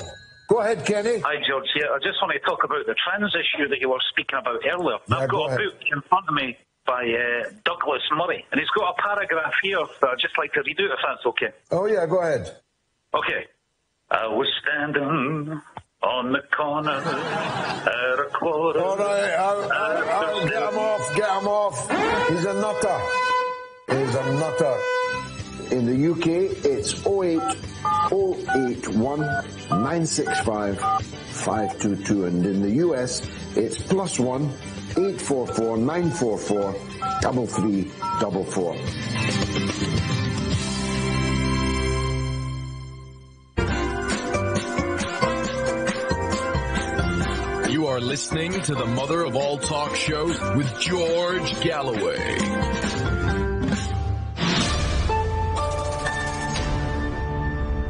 John Hinckley shot Ronald Reagan to impress Jodie Foster. I don't know how he thought he was going to make any progress with her for a variety of reasons. Has Joe Biden lost his mind over Putin regime change? You can vote on my Twitter account, on my YouTube channel, please subscribe, and on my Telegram channel. And if you are on my Telegram channel, you've already subscribed. But I'm asking every one of you, because that is my last resort. If anything happens to my output, that's the last place that you will find me. So please, it's Telegram, t.me/George Galloway. Arthur Crabtree says, well, they saw how easily they could turn people into commercial cultists and applied it to politics. Fair point. And Fundamentals says, when Biden did his epic war speech yesterday, I think he forgot where he was. Thought he was on the set of an epic war movie. And Samuel Taylor says, seems to me you have lost your mind with your uncritical support for your friend Putin. Tell you what, Samuel, here's my number, 08081 965522. Come on air and say that. Come and have a go if you think you're hard enough. And Phil here from Liverpool says, you're at the table with the leaders of Ukraine and Russia, a mediator, if you will. How would you start the talks, and what would you advise? I'm interested to know. Well, I think the demands that I adumbrated not half an hour ago are the essential demands. And if they're not met, then they'll have to be enforced. They could have been met before the war began. They will be met one way or another, either by conquest or by agreement, and it's better if it's by agreement, don't you think? Not least because it would mean that not another person would have to die in this war. Let's go to the calls. Lee is in Harrow in London. Go ahead, Lee. Hi, George. How's it going? All good. Thanks for calling. What would you like to say? So I was going to actually speak about Biden, Hunter Biden, but just on your poll itself, interesting kind of choice of words there. I think generally senior Biden has lost his mind across the board. And because he's lost his mind, he's actually saying things that traditionally America would keep quite covert, that this has been about regime change. That's the point. It's not that he's lost his mind so he's talking rubbish. He's lost his mind so he's telling the truth.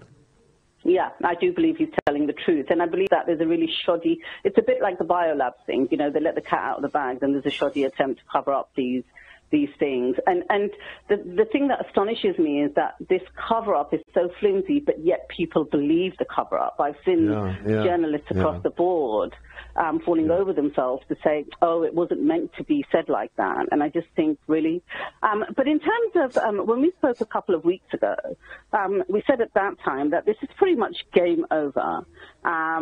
It's pretty obvious that Zelensky's, you know, out of his depth. And I feel that this hero worshipping, there's a script. He had a role to play, but the hero worshipping, he's let it get to his head, and he actually thinks that there are going to be no fly zones and NATO are going to get involved and he's going to be the victor in all of this, when actually that wasn't ever a part of the script. He was just a tool, a pawn to be used to try to get to Putin, to instigate Putin. But Putin is pretty much in control of this scenario.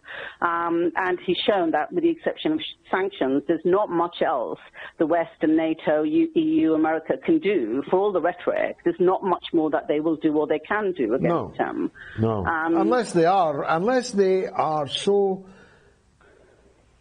dedicated to halting the developments that we have spoken about, the Eurasian development, unless they are so determined not to allow China to overtake the United States, that they'd rather destroy the world in a nuclear war, then none of these things are going to happen. The 82nd Airborne are not going to make it to Kiev. And if they did, they would get a hot reception there. The NATO countries are not going to be destroyed for the sake of American hegemony. At least not Germany and France. Some of the others may have a kamikaze mindset, but Germany and France, and in particular France, you saw that Macron denounced Biden's comments and said that there's a need to de-escalate this kind of rhetoric, to say the least. So France is increasingly uneasy with it, Lee. But Macron was one of the leaders who, at the outset of this, said this has to be, right at the beginning, he was one of the ones who said, you know, this has to be handled with diplomacy. It's not all Putin's fault. So he came out with a balanced approach on this from day one. This is before the sanctions or anything. And there might be countries like Poland who'd go the whole hog and want an all-out war. But I agree with you. I don't think, and the thing is, it's not, thankfully, it's not Biden's sole decision. I do believe this whole thing has been engineered. He's a weak leader. His ratings are collapsing. Trump warned us about Hunter Biden all the way through. And I believe this has been engineered. He was telling the truth. He was. And this has been engineered. He was telling the truth. Personally, I'd like to see Nancy Pelosi in charge, but only before lunch. Lee in Harrow, thank you very much indeed for that wonderful call. Casey in Belfast is up next in Ireland. Go ahead, Casey. How are you, George? Seems to me that by the grace Joe of God, Biden... good, thank you. Oh, that's great. Seems to me that Joe Biden is only helping the Republicans to get to government back as soon as there's an election. He's a disastrous leader. He's not only Sleepy Joe, he is, as every Democrat, murderer in disguise. We know how Democrats are. We know what Hillary Clinton did to Libya. We know how they supported the Iraq War.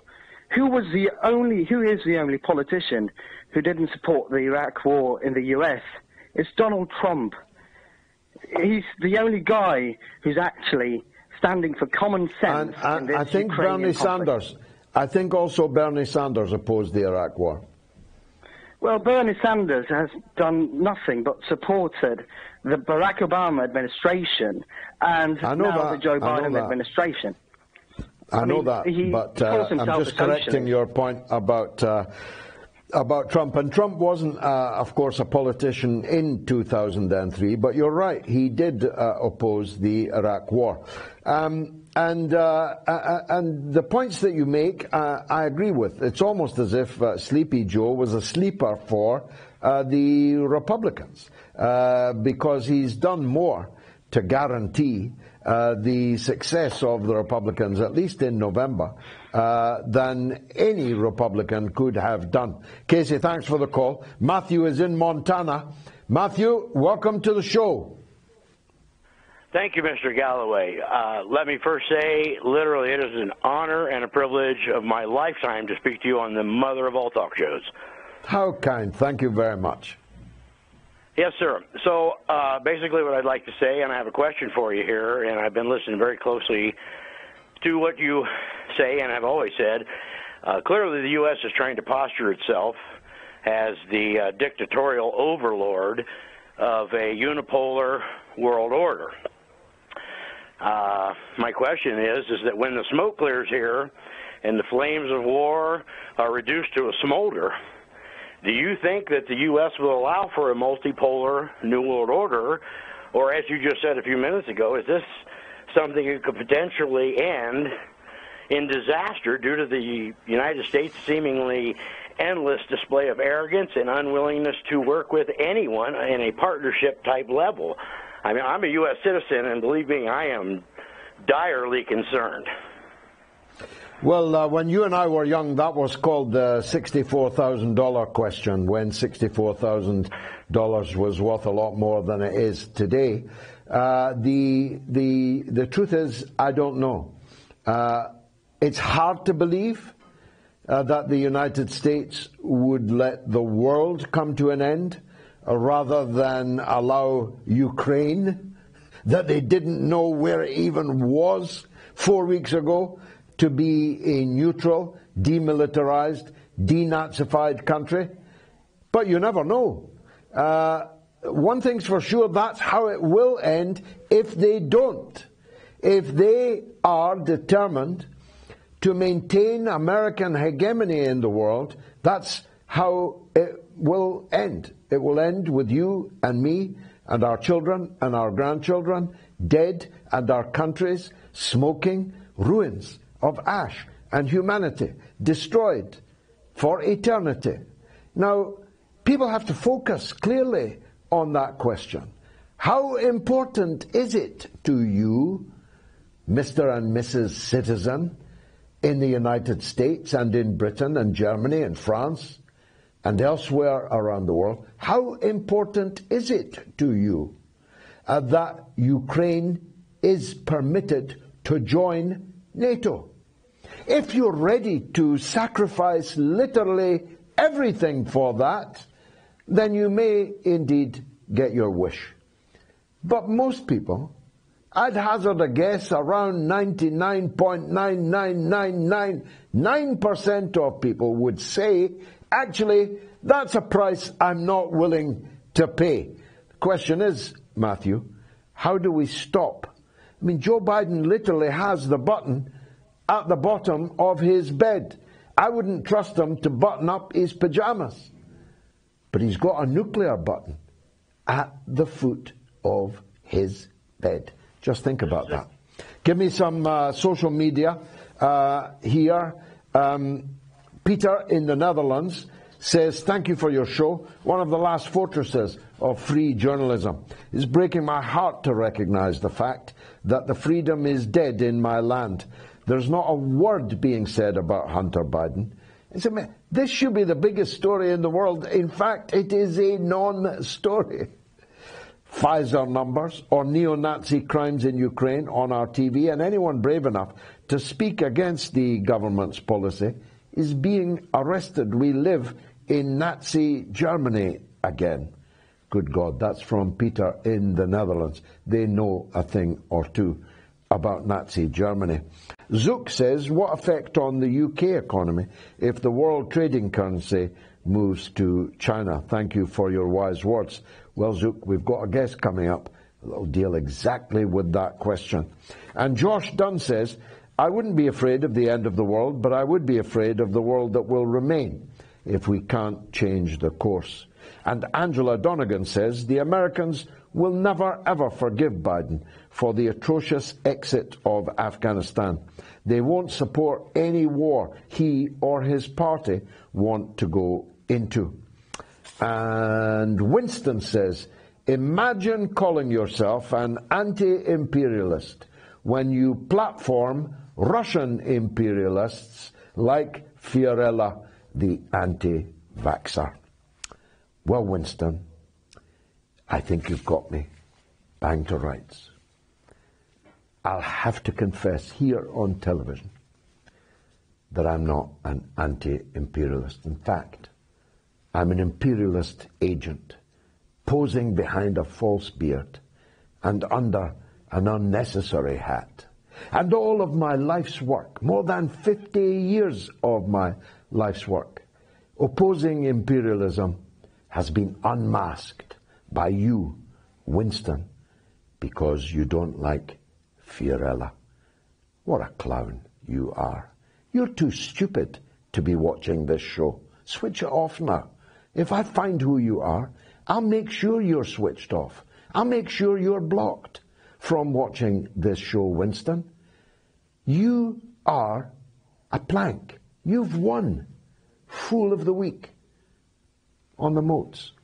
Kevin's in Grimsby. I'm sure we'll get more sense out of him. Go ahead, Kev. Hello, George. Look, I think it's very important that we all remember the famous words from one of the good past presidents of the United States of America. He said famously, you can fool all of the people some of the time, and some of the people all of the time, but you can't fool all of the people all of the time. Now, there was a report on Consortium News. There was a report by one of the free correspondents mentioning that I think it was in January last year, NATO had a report which he leaked, or it wasn't for wide public dissemination, but it said that the report was more or less an operational report. The object was, the enemy was, or the object was to gain the minds and hearts of people. Don't underestimate the emotions of people. It doesn't matter if the evidence behind, is false. But you have to, and we know in the Western media, they have, I don't like to watch BBC and Sky News anymore, and even Al Jazeera. I can't possibly. I would die if I had to watch these channels, Kevin. But here's my point, and I've made it now twice this evening. How is it that in an era where the truth is available at the touch of a few buttons on your computer, if you've got a computer or an iPhone and you have the ability with your thumb to go looking for the truth, you can find it. You can find Consortium News. You can find the Mother of All Talkshows. You can even still watch RT, despite them laughably describing it as having been banned. Half of the British audience is watching it via a VPN registered in India or in Nigeria. It's easy if you want to find the truth. The question is, why are so many people fooled? Because they can find the truth. Ignorance is a choice in 2022. Why then are so many ready to make the choice of ignorance? Well, in the last hour, it's the wonderful Rachel Blevins back on the Mother of All Talkshows. And later, on China and the dollar, Andy Mock is live. But first, the news. Of course, with the inimitable Elliot King.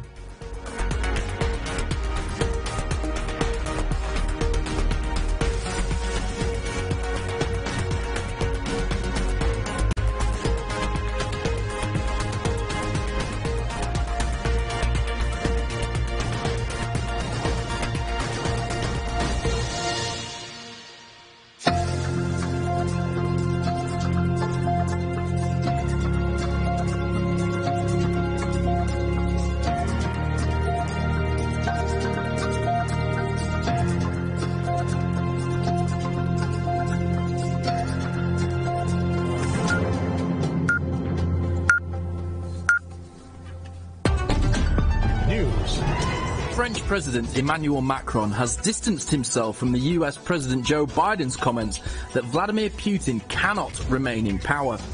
Macron is urging efforts to de-escalate tensions and has spoken several times to the Russian president in so far unsuccessful peacemaking efforts. He is due to speak again to President Putin either today or tomorrow.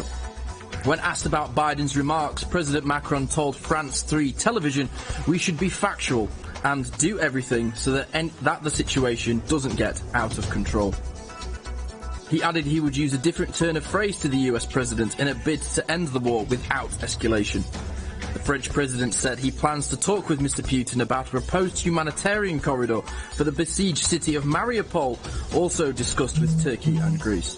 Following President Biden's unscripted remark, US Secretary of State Antony Blinken denied that the United States has any plans to bring about the regime change in Russia or anywhere else. Blinken's comments came a day after President Biden said his Russian counterpart Vladimir Putin should not be allowed to remain in power. Biden made the remark at the end of a speech in Poland. Blinken said the president simply made the point that Putin could not be allowed to wage war against Ukraine. The Kremlin had dismissed Biden's remark, saying it was for Russians to choose their leader. During a visit to Israel today, Blinken told reporters that the US does not have a strategy of regime change in Russia or anywhere else. More elderly people in Britain are now being admitted to hospital with COVID than they were at the peak of the Omicron wave, according to latest official data. The statistics from the UK Health Secretary Agency will add urgency to the new drive to vaccinate the over 75s with a spring booster. Although hospitalisation rates in younger patients are also rising, they are still below the level of the original Omicron surge. Foo Fighters drummer Taylor Hawkins had 10 different substances in his system when he died, including marijuana, opioids and antidepressants, Colombian officials have confirmed. In 2001, Hawkins suffered a heroin overdose that left him in a coma for over a week. Preliminary results of the urine toxicology test found he had ingested marijuana, antidepressants and benzodiazepines and opioids, the Attorney General's office has said. Hawkins, aged 50, had been with the rest of the band in the country's capital, Bogota, when he died in a hotel room on Friday.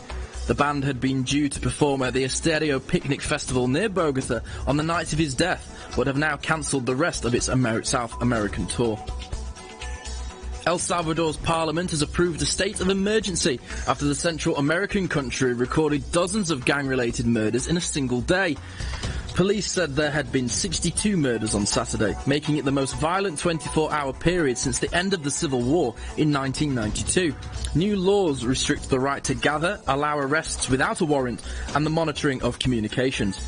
Last year, the gang-plagued nation recorded 1,140 murders, a 30-year low, but in November, another spate of violence led to more than 40 people being killed within 3 days. The UK's glorious spring weather is about to come to an abrupt halt, with snow and temperatures of -5 centigrade forecast. The Met Office said the UK will become colder, cloudier and more unsettled from tomorrow. Temperatures during the day will halve from the highs reached last week and fall below freezing overnight as a cold front pushes down from the north. It comes after many areas basked in glorious sunshine and highs of 20 centigrade last week. Hollywood is gearing up for its biggest night of the year. Stars get ready to attend the 94th Academy Awards, the Oscars, in Los Angeles later today. Will Smith, Benedict Cumberbatch, Dame Judi Dench and Troy Kotsur are among the nominees in the acting categories. Director Jane Champion's Western, The Power of the Dog, leads the field with 12 nominations going into the ceremony. Faces stiff competition for top awards, however. Best Picture from Apple's TV's Coda and Sir Kenneth Branagh's British drama Belfast. One of the favourites for the acting award is Will Smith, who has never won an Oscar despite 30 years in the industry. The 53-year-old has come close twice, being nominated for Ali and The Pursuit of Happiness. This year, he is the hot favourite to make it third time lucky for portraying the father of future tennis champions Serena and Venus Williams in King Richard. And finally, a prisoner who escaped wearing nothing but his underwear and socks is now believed to have changed his appearance. Dorset police say Kyle Darren Eglinton assaulted a security officer in Hardy Road, Poole, on Saturday before making off from a prison van. Searches are continuing, and officers believe since absconding he has shaved his head and beard. The forces said he should not be approached. The 32-year-old has been remanded in custody at Poole Magistrates Court after being charged with robbery following an incident in Bournemouth on Thursday. Following searches, police believe he may have been in the West Hoe area of Bournemouth in the early hours of this morning. Chief Inspector Neil Wright said, "We believe that he may have changed his appearance significantly." However, he did not say whether he had changed his underwear. That's all your Moats news. I'm Elliot King.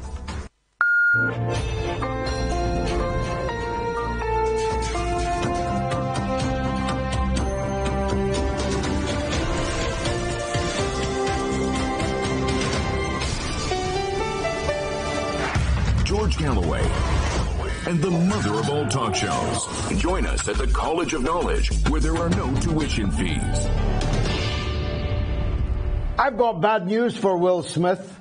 Zelensky has already got that Oscar in the bag. It doesn't matter that he hasn't made a film for some time, and that film that he did make was, well, quite shocking viewing. I don't recommend it for the faint-hearted.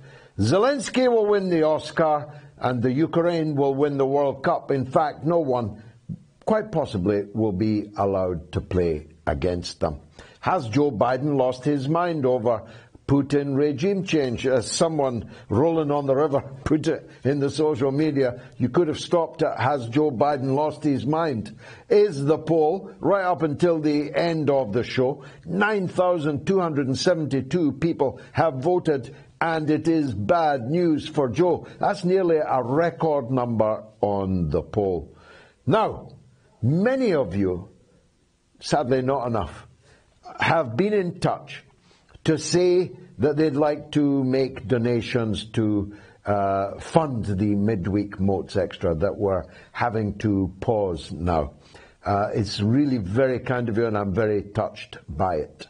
But it costs at least £7,500 to make a Moats Extra, and none of the offers are remotely add up to that. So I've got to say that the Moats Extra will be paused, but I will be broadcasting free on YouTube at 10 p.m. London time on Wednesday night.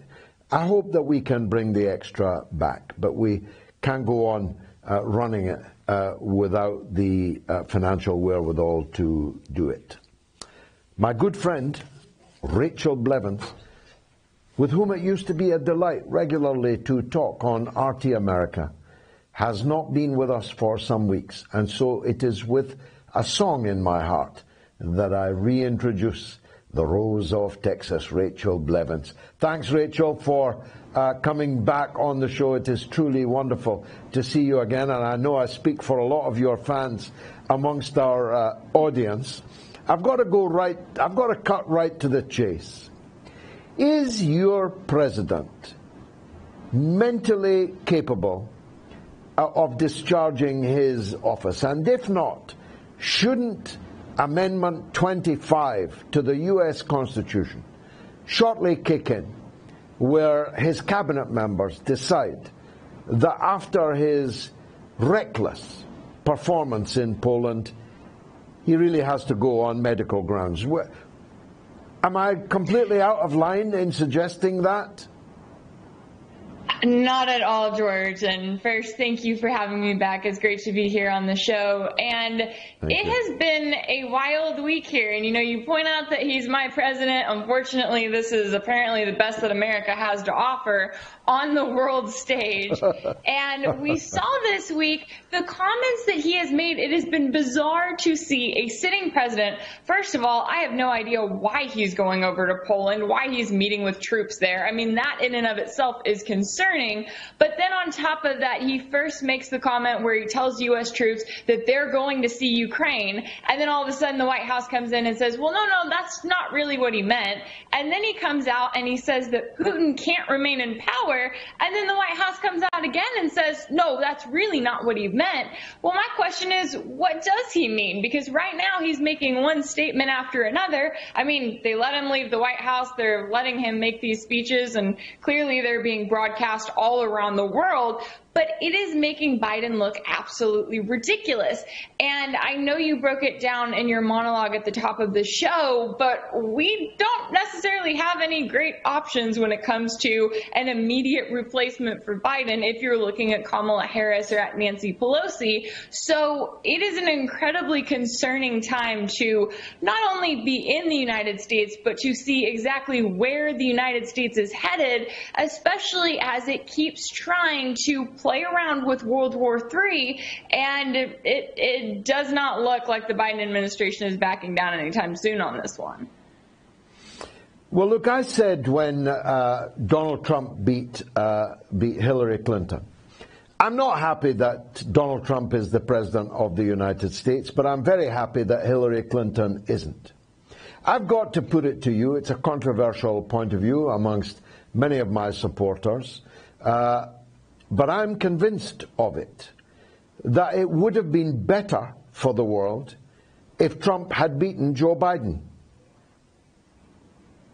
Yeah, I mean, we're in that spot right now where I don't know exactly where we would be if Donald Trump had beaten Joe Biden. However, given everything that the Biden administration has done, especially with ramping up, I mean, we just saw this last few weeks, Congress came together magically and they passed a historic $13.6 billion in funding to Ukraine, nearly half of which goes to prop up Ukraine's military. And so, you know, if we had Trump in office, I'm curious to see how he would respond to it. But with Biden, it seems as if he's got something he's trying to prove here, and as if he genuinely thinks that he can push for an overthrow of Vladimir Putin. And he doesn't seem to see the part where in order to even go forward with trying to make that happen, that means World War III, and that means the possibility of nuclear war. I mean, this is not Saddam Hussein in Iraq. This is not,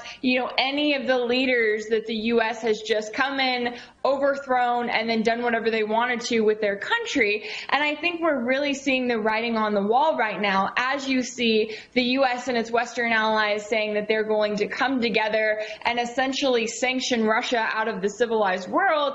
And then you have countries like China, India, Saudi Arabia that are kind of taking a step back here and saying, well, no, not so fast. I don't think you realize just how much the global economy relies on Russia when it comes to natural resources. And yet another comment that Joe Biden made there, which arguably if Donald Trump would have said this, the media would have lost their minds, as they should have in this case.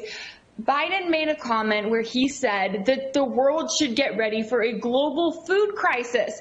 And for what? For Ukraine, for a country that the majority of Americans can't find on a map now, in addition to facing prices at 40-year highs all around our country, in addition to facing skyrocketing gas prices.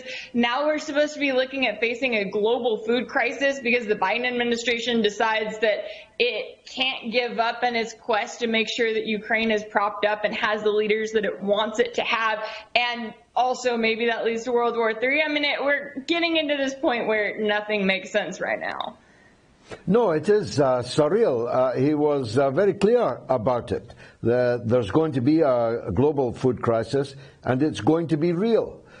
He's not going to go short of food, of course, although the way he was eating that pizza in the military mess, I'm not sure his teeth do much chomping these days, but none of the elite in America are going to suffer a global food crisis. It's the poor of your country, my country, and around the world. It's them that are going to face a global food crisis. It's them that are going to pay the price of the skyrocketing inflation, including fuel costs, but not limited to fuel costs. Gas, petrol, the price of generating electricity, the cost of manufacturing because of Russia's huge contribution in raw materials to the manufacturing process.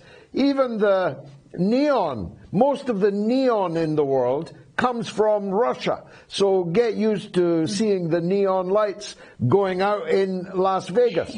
All of this for a country that, as you say, nobody knew anything about it except thee and me and a few select others just a month or two ago. It just doesn't make any sense, as you put it.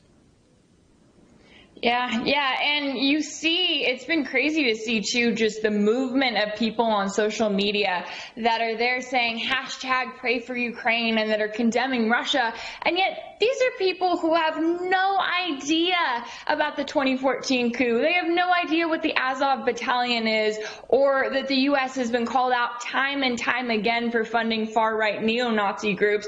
They act as if this is a conflict that just started a few weeks ago and that it is so clear-cut and that there is no U.S. involvement to it. And it's been incredibly concerning to watch just how quickly so many people have jumped on board with that, because at the end of the day, when you're defending censorship, when you're calling for people to be completely deplatformed off of the internet, you may be doing that because you don't agree with them or it makes no difference in your life whether they're on Twitter, YouTube, or not.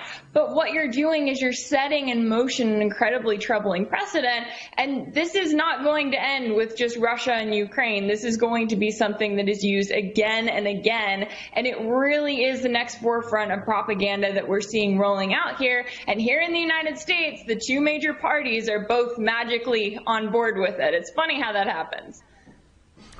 Hands across the aisle. Rachel Blevins, a joy to see you back on our show again. Thank you very much indeed. Hope to see you again soon. Let's go straight to calls for the rest no, not the rest. I've got another guest. So let me go quickly then to Esther in Scotland. Go ahead, Esther. Good evening, sir. Good evening to you. Right, I'll be really quick. I was away for a couple of days and I was sitting thinking, and I thought, you know what, I don't want to be someone who just complains about what I see I don't like and complain, you know. I'm thinking, how do I be the change that I want to see? And I'm thinking, because if change is just an illusion, then I'm going to be a sucker to a system that I can do nothing about. And I don't know about you, but that sounds incredibly depressing to me. But I'm an optimist by nature, and I try to see the positive, and, you know, without being cuckoo or, you know, falling into all these different cliches. But seriously, and I just, how does the average Joe go about making change? How do we? Because people say, oh, vote for the party, you know, we vote, but does my vote really count? If Labour and Conservative are the same arse, you know, two cheeks of the same arse, you know, how... If voting, as Ken Livingstone... well, I can't give you any. If as Ken Livingstone said, if voting changed anything, they would have abolished it. We don't know the result of elections, but we know who's going to lose. And who's going to lose is the working people, the poor, the people that need a government on their side but never get one. They get Tweedledee or they get Tweedledum. They get the left cheek or the right cheek of the same ass. That's what we've got to change. We need complete change. We need complete change, not a shift between the guy in the grey suit and the red tie and the guy in the blue suit with the blue tie. We need complete change. And that's what I stand for. That's what I have fought for. You can check me out, Esther, if you haven't already. We've got plans. We just need people to support them. Esther, thanks for the call. Larry is in Switzerland. Let's go to Switzerland. Why wouldn't we? Go on, Larry. Hello, George. Nice to hear from you. Good. Are you sitting down? I am, yes. Okay, because Have you heard Bashar al-Assad's speech about Ukraine and World War II? No, I didn't hear it, no. He gave a speech, and it was shocking, but it wasn't shocking to Russians. He was talking about, I live in Switzerland, and I'm not angry that the Swiss worked with the Nazis. I'm angry that the Swiss worked with the British and the Americans that worked with the Nazis. And they staged World War II to Germany went through Europe, and then everything stopped, and they went and attacked Russia. You could say it was the Soviets, but it was Russia. I heard a Russian politician that said Russia never thought that they were fighting Hitler. They always thought they were fighting the West, and I really believe it. Because living here, they're never going to allow that to happen again. They lost 26 million dead people in World War II. They are never going to allow that Central European plane to be able to be the launch pad for an invasion of their country again. They can either secure that, Larry, by negotiation, or they can secure it by conquest. But one way or another, that will be secure. Russia was invaded 3 times across that plain. First by Napoleon, then by the Kaiser, then by Hitler. There won't be a 4th time. They will never allow Ukraine to be a member of a hostile military alliance, any more than we would allow our neighbors to be members of hostile military alliances and have armed camps in them and point missiles from them, including nuclear missiles. Anyone who believes that will believe anything. From Switzerland, we're going to the fjords. It's John in Norway. Go ahead, John.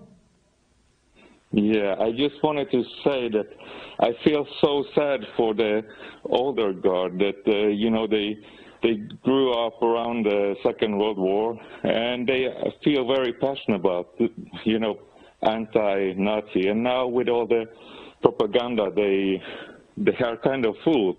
They're supporting the side that they are completely against. And this is, on behalf of BBC, NRK in Norway, all these TV channels that they trust,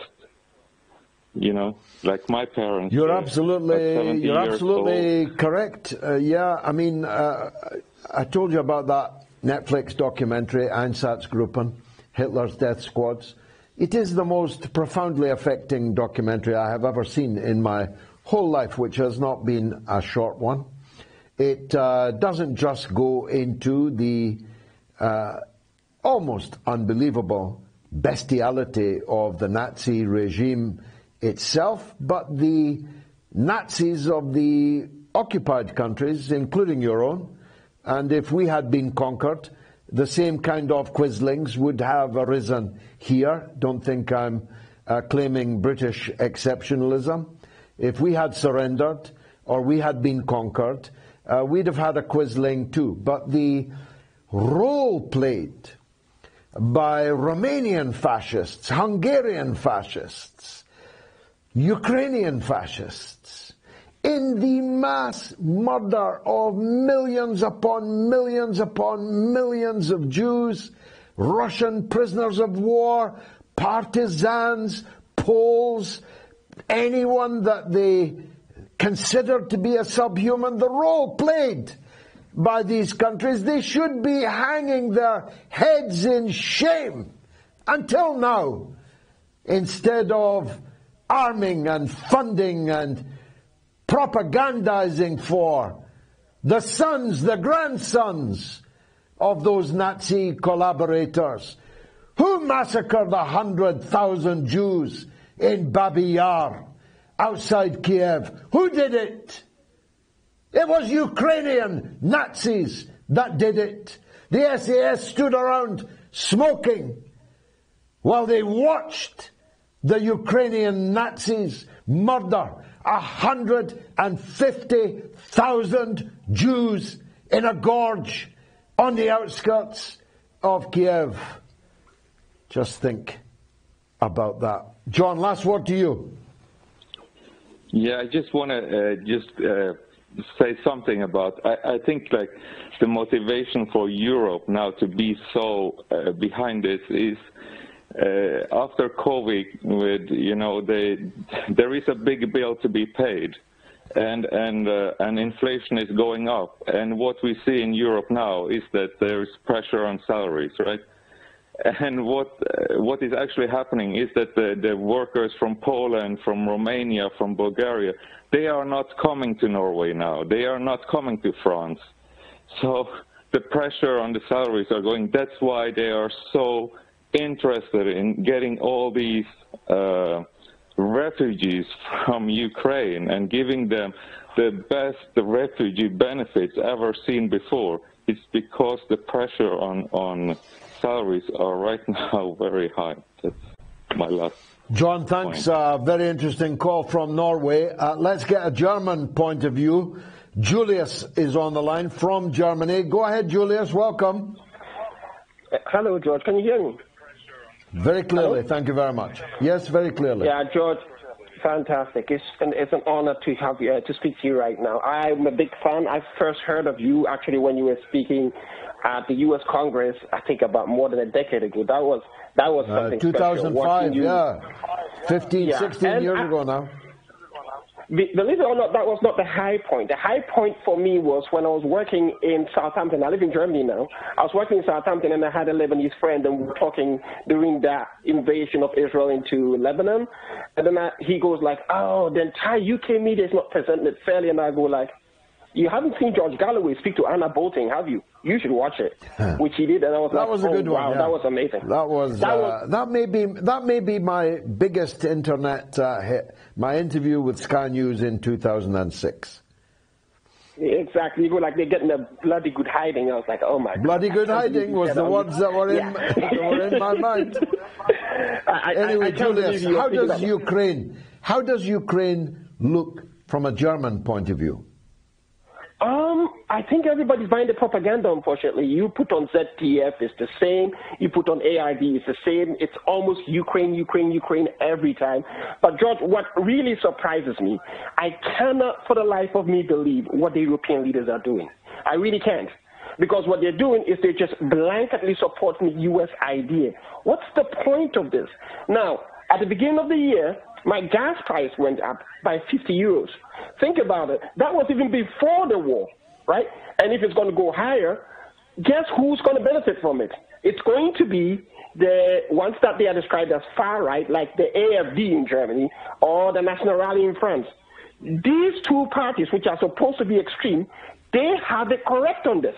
Would you believe it? Like if you go on the AFD youth website, they start talking about maybe we shouldn't be expanding to the east.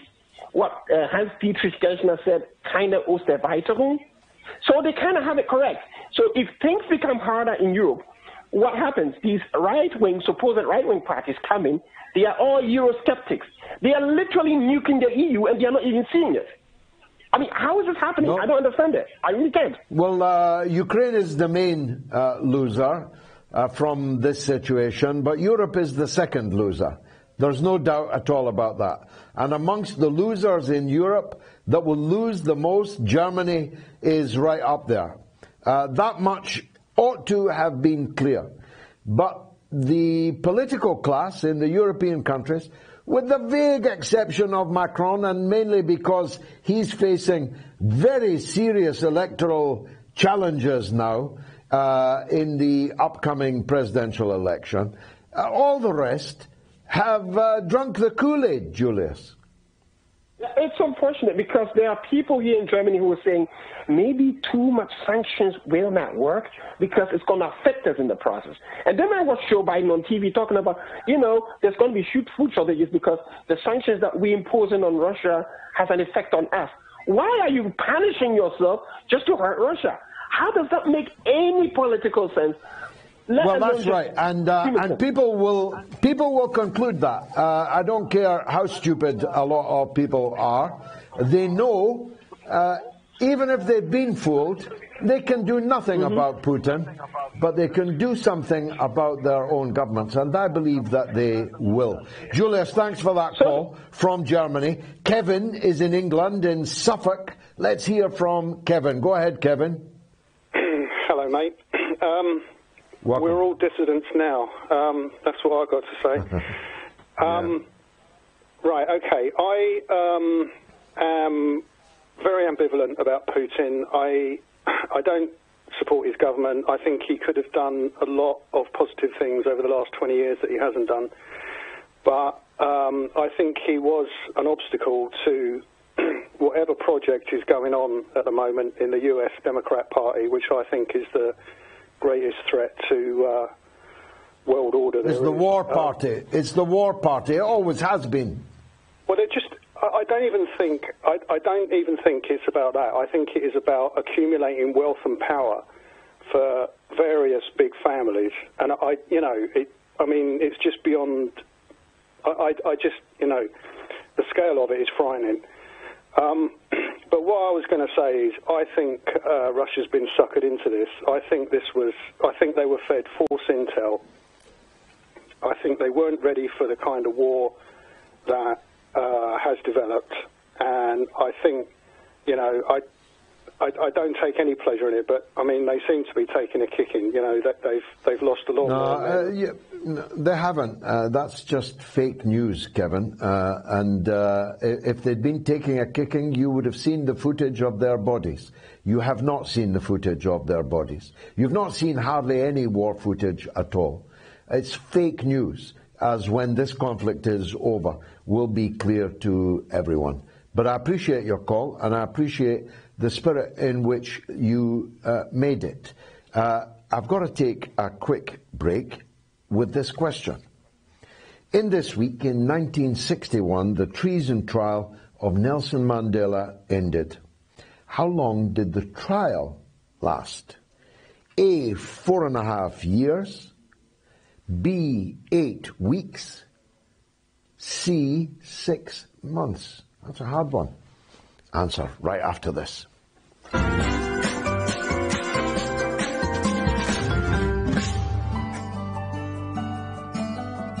The Mother of All Talkshows was created because early lunacy detection can save lives. At the height of the COVID-19 pandemic, some IQs declined by 90%.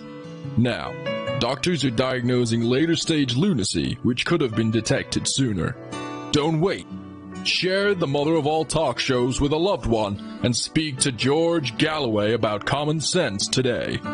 It takes all of us to overcome idiots. Call the teacher today and get an education.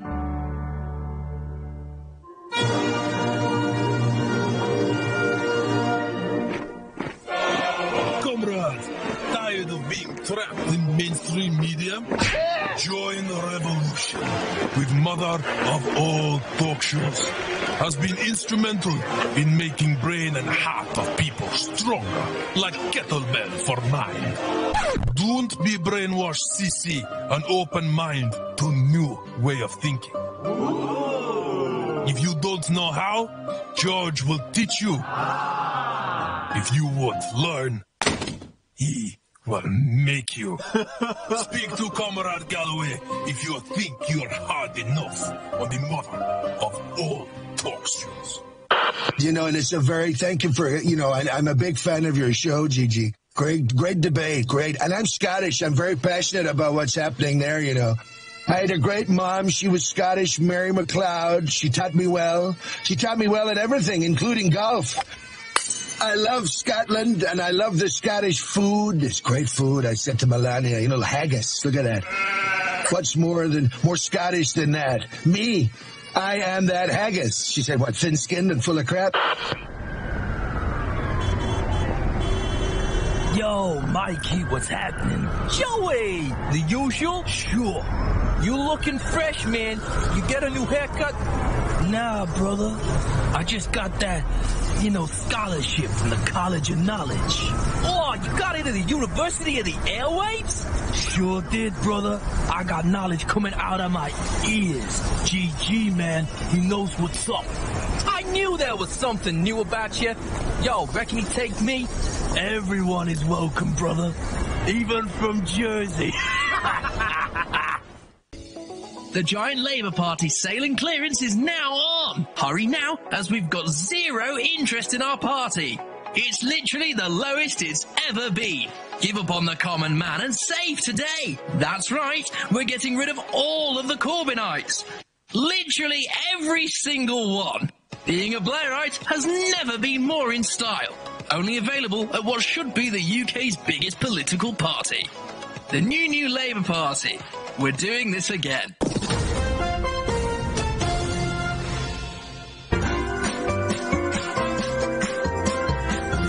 You are listening to the Mother of All Talk Shows with George Galloway.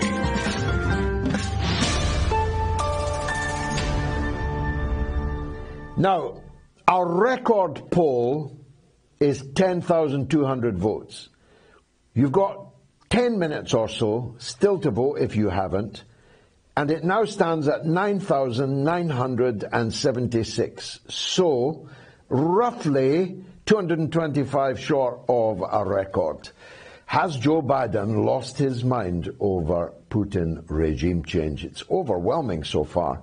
87% say yes on Twitter, 93% say yes on YouTube, which hasn't changed all night, 98% on Telegram. It is extraordinary. Now, 198 people have called. That is also a record. The phone lines have been rammed. Thanks for calling. I'm sorry if we didn't get to answer your call. Now, Andy Mock is the Senior Research Fellow at the Center for China and Globalization, where he focuses on technology and its impact on great power relations. Andy Mock, very welcome to the Mother of All Talk Shows. Thanks for joining us at this hour. I'm most grateful. Thank you. Now, I know that technology is your forte, but I also know that you take a close interest in the issue of currency. I've been arguing that the main weapon in the armory of U.S. hegemony is actually the dollar rather than the cruise missile, rather than the military hardware, which they're not actually all that good at anyway. They don't like to hear this, but they haven't won a war since 1945, and it wasn't even them that won that. So how have they remained the global hegemon all this time? The answer surely lies in Bretton Woods, and it lies in the Saudi oil deal with them, which led to Saudi Arabia pricing its oil in dollars. If it begins to change that paradigm, U.S. power potentially falls away like leaves in the autumn. Yes. No, George, you're right. I mean, everything we see from so-called American soft power out of Hollywood perpetuates this myth that, what makes the U.S. great is its military machine. And there's no doubt that it's enormous. Something like $750 billion U.S. dollars a year is spent on defense. That's the U.S. military budget. And there's a lot of impressive technology. It's a large army, of course, but you're absolutely correct. The real power and the real foundation of American hegemony is the U.S. dollar. And to put this in, relatively straightforward terms, and of course we can get into some of the economics of it, but put it this way. Money used to be worth something. So you think about gold. People would use gold for money, and that's because it was hard to find. It was valuable. And what happened, think about it this way. If you or I, instead of having to give something valuable like gold for things that we wanted, we could go to the pub, to the bar, have a beer, and instead of giving real money, we could write a piece of paper that says, I owe you some money.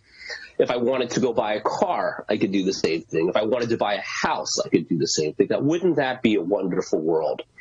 And in fact, that is what the U.S. has been doing since the 70s, when they delinked the U.S. dollar from gold, meaning it used to be that a U.S. dollar stood for a certain amount of gold that you could exchange for gold, for something of real worth. And today, or actually since the 70s, it's become what's called fiat money, which means that it's nothing more than just a piece of paper. But now you've got a problem. If I wrote an IOU and I went to the bartender would probably laugh at me. So, but what happens? The U.S. was able to say to also at the same time to Saudi Arabia, because everyone in the world needs oil, and Saudi Arabia then and still is one of the biggest, if not the biggest, oil producers in the world, say, look, Saudi Arabia, we would sure like it if you would only take our IOUs for oil. And of course, oil is a very real and valuable product that everyone around the world needs. So in exchange for providing a military guarantee, Saudi Arabia said yes. And of course, now that creates an enormous demand for these IOUs. So if you or I were able to do that, we would have a pretty good thing going there. And in fact, that is what has been happening. Now, the problem with this, though, is that once you get addicted to doing something like this, you tend to write more and more IOUs for more and more stuff. And that's one way we could understand inflation, which, of course, is skyrocketing today, not just because of the unfortunate events in Ukraine and the food and energy crises that it's causing, but just in general. It's very hard for anybody to restrain their desire for things, but it's even harder where you have to try to persuade people to support you in a two-party system, and the best way to do that is just promise to give them more stuff, and so you then have more and more of these IOUs. So, George, you're absolutely correct. That is, I think that this is really the root and the foundation of American power, American hegemony. And we're in a very interesting time now in that because of the unfortunate events in Ukraine, the U.S. has launched not only a military war and a propaganda war, but also an economic war against Russia. And the economic war is the one that I think is more important and doesn't get nearly as much attention. So I'm really glad that we have the opportunity to talk about this today. But in this economic war, what the U.S. has done is it's seized Russian assets, including the assets of the central bank. Now, here's the big problem with these U.S. IOUs then, is the U.S. at the same time is saying, well, you can also use these IOUs because you can trust us that we will be fair-minded, essentially referees of the financial system. And, the U.S., we know that follow the geopolitical scene can be very, very difficult to deal with at the country level, because every 4 years there's a presidential election, and there can be a 180-degree pivot in direction. So, if you're a country, you're a Germany, you're, another country, a UK even, and the U.S. says one thing, and then 4 years later says, well, sorry, we've changed our mind. We want to go in another direction. That can be very, very challenging. But now I think what the world has seen is not only does it have to deal with this, but the financial system, the U.S. dollar, which most of the world relies on, has been shown to be fundamentally unreliable, because now I could say, if I was issuing all these IOUs, oh, you know what, because I don't like you, your IOUs are now worthless. So this is, I think, really going to create a problem in the long term for the U.S. I hope I didn't go on too long about that, but you No, you didn't. It was a positively brilliant answer. And what I was just thinking, if American imperialism is a paper tiger, we didn't know it was an IOU paper Tiger. I think the metaphor is brilliant. But they've run out of road on it because China is increasingly capable of not only eating its lunch, but actually taking over the IOU business. It is increasingly capable of being a reserve currency itself, isn't it? Well, we really have to see, George. I mean, clearly, and again, if we go back just to the basics, why would anyone want U.S. dollars or Chinese yuan? And at the end of the day, we really don't care about these pieces of paper. And in fact, today, they're really not pieces of paper. They're just bits in the digital world. And, we transfer a number from one account to another account. But anyway, it's useful to think about it as these pieces of paper. So why do we even want these pieces of paper? It's because we can exchange them for stuff we actually want. It could be a cup of coffee. It could be a nice dinner. It could be, a vacation. And ultimately what it comes down to is who's producing the stuff that people want. So we've known for decades that China is known as the workshop of the world, but increasingly China's making not just low-end things or, relatively low value-add things like shoes, clothing, toys, but increasingly moving up to, say, 5G equipment, the world's most advanced smartphones. Companies like Huawei are doing this. So what you need, though, is that the people in China don't want dollars because people in China spend yuan. So at the end of the day, whoever's making the most valuable stuff, sooner or later, their currency becomes the most sought after. Now, again, but if you have commandeered the choke points of the global financial system, so not just enforcing the use of the dollar for things like oil, but you also control the electronic network that allows banks and through banks, everyone else around the world to move money around the world. Now, you've got something. So even if you're not producing as many things as other people want, and there may be a country that's producing more of them, this is, again, the stranglehold and I think the foundation of American hegemony. And you're right that we're seeing this challenge today, and it's not just by China.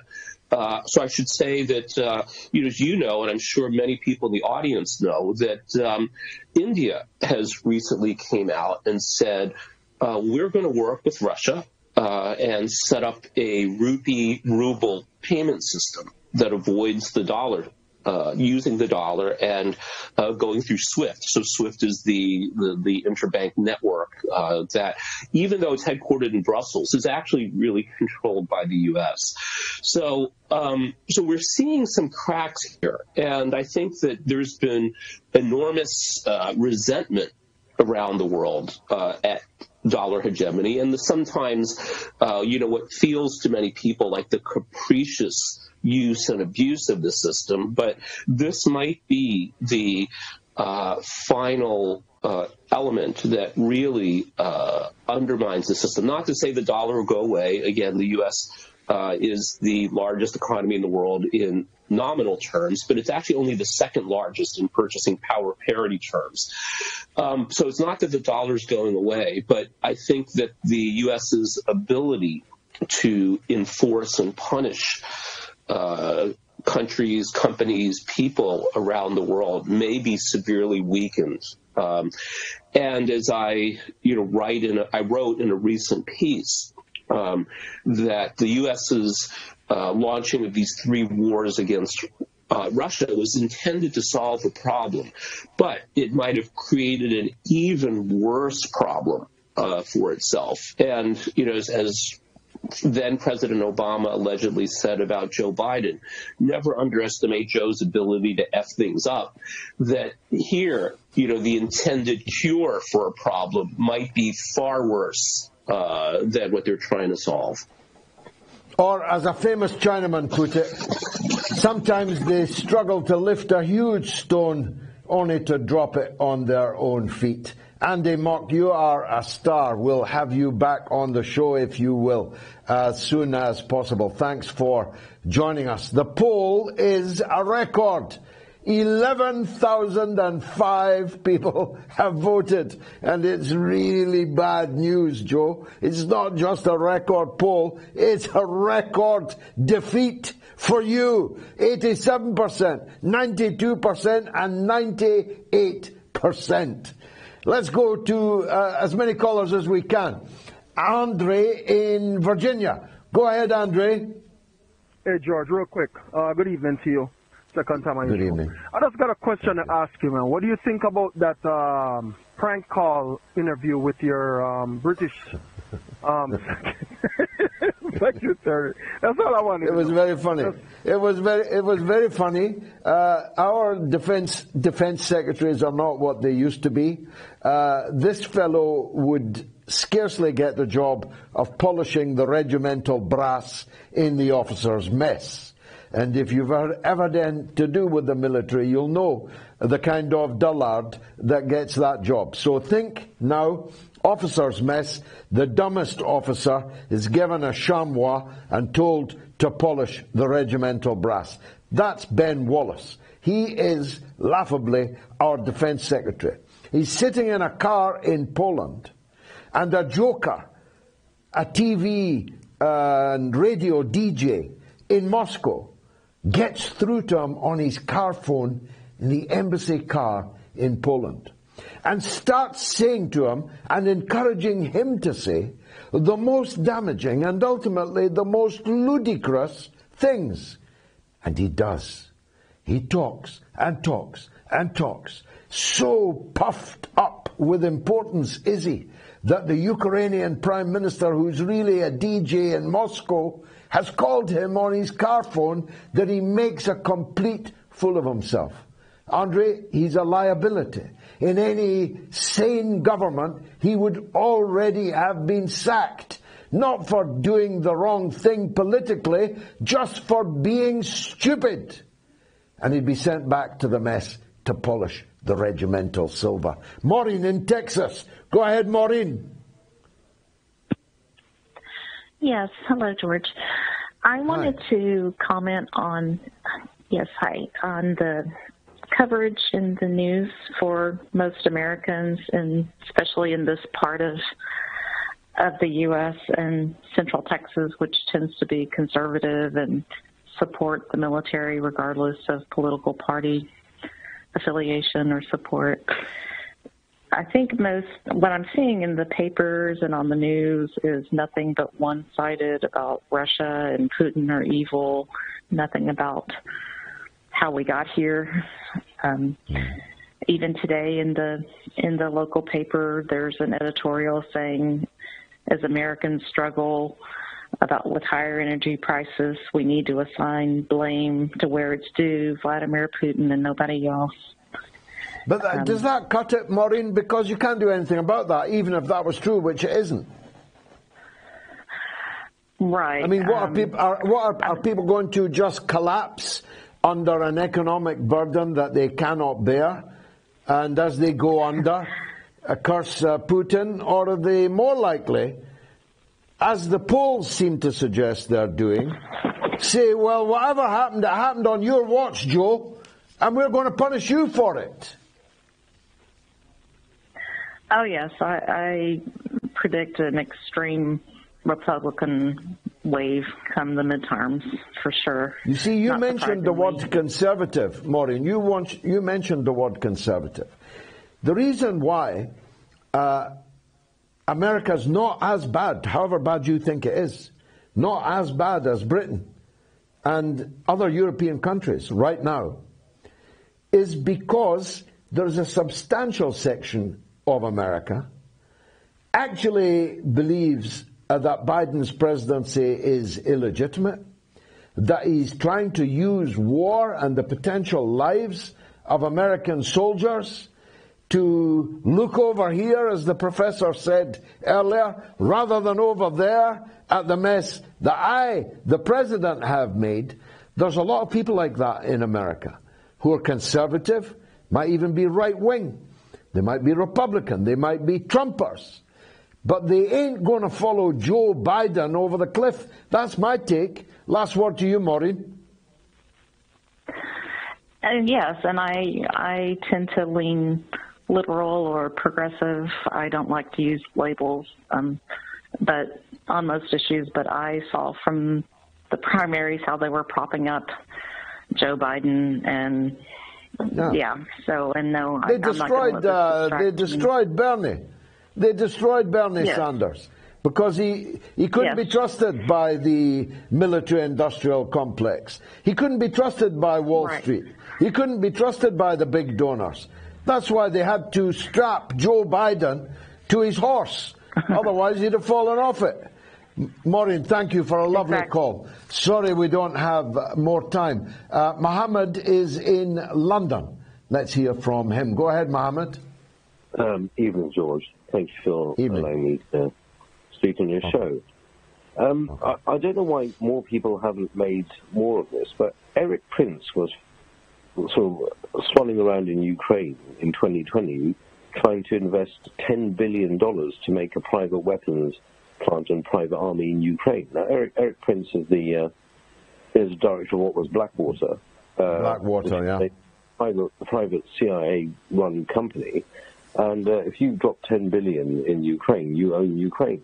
So I would imagine exactly. At that time, $10 billion would have bought you the whole country. Well, beyond that, I don't see why European countries don't see, or the people don't see the game of America. I mean, America's just secured a long-term oil contract and gas contract with Germany and the EU, actually. And now we're going to be the whipping boys who are funding the US. So why would the US want to have any other foreign policy right now in Ukraine other than the destruction of Ukraine to create fear in Europe so they can, suck us dry with overinflated gas prices, which we now are having ourselves committed to? Well, I think that's the call of the night, Mohammed. You have hit the nail on the head. The only question is, to whom shall we attribute the blame for this? I blame us. We are the fools in this picture. In order to pay inflated prices for American liquid gas, we have destroyed the European energy sector. We're going to have inferior product, less easy supply, and vastly increased prices for energy for the rest of our lives, probably, all to boost the profits of the United States, all to please Joe Biden, of all people.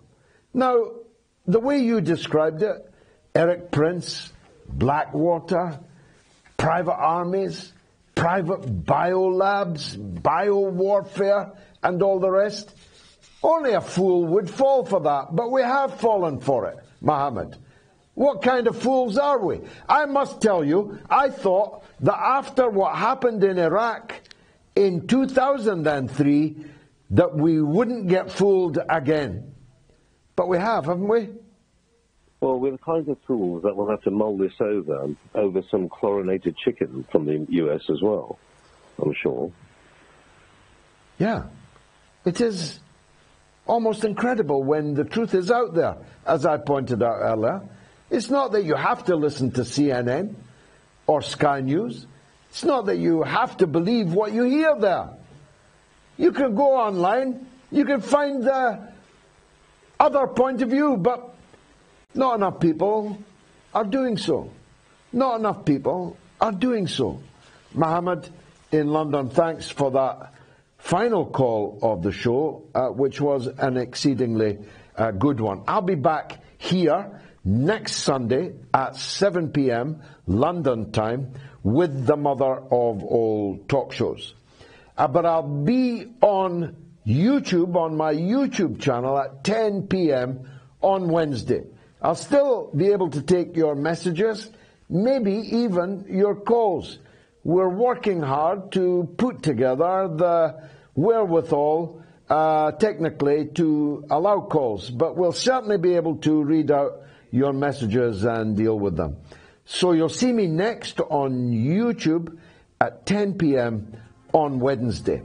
And you'll see the full singing, dancing, Mother of All Talk Shows on Sunday at 7 p.m. Until then, it's been marvelous. Thanks for being with me.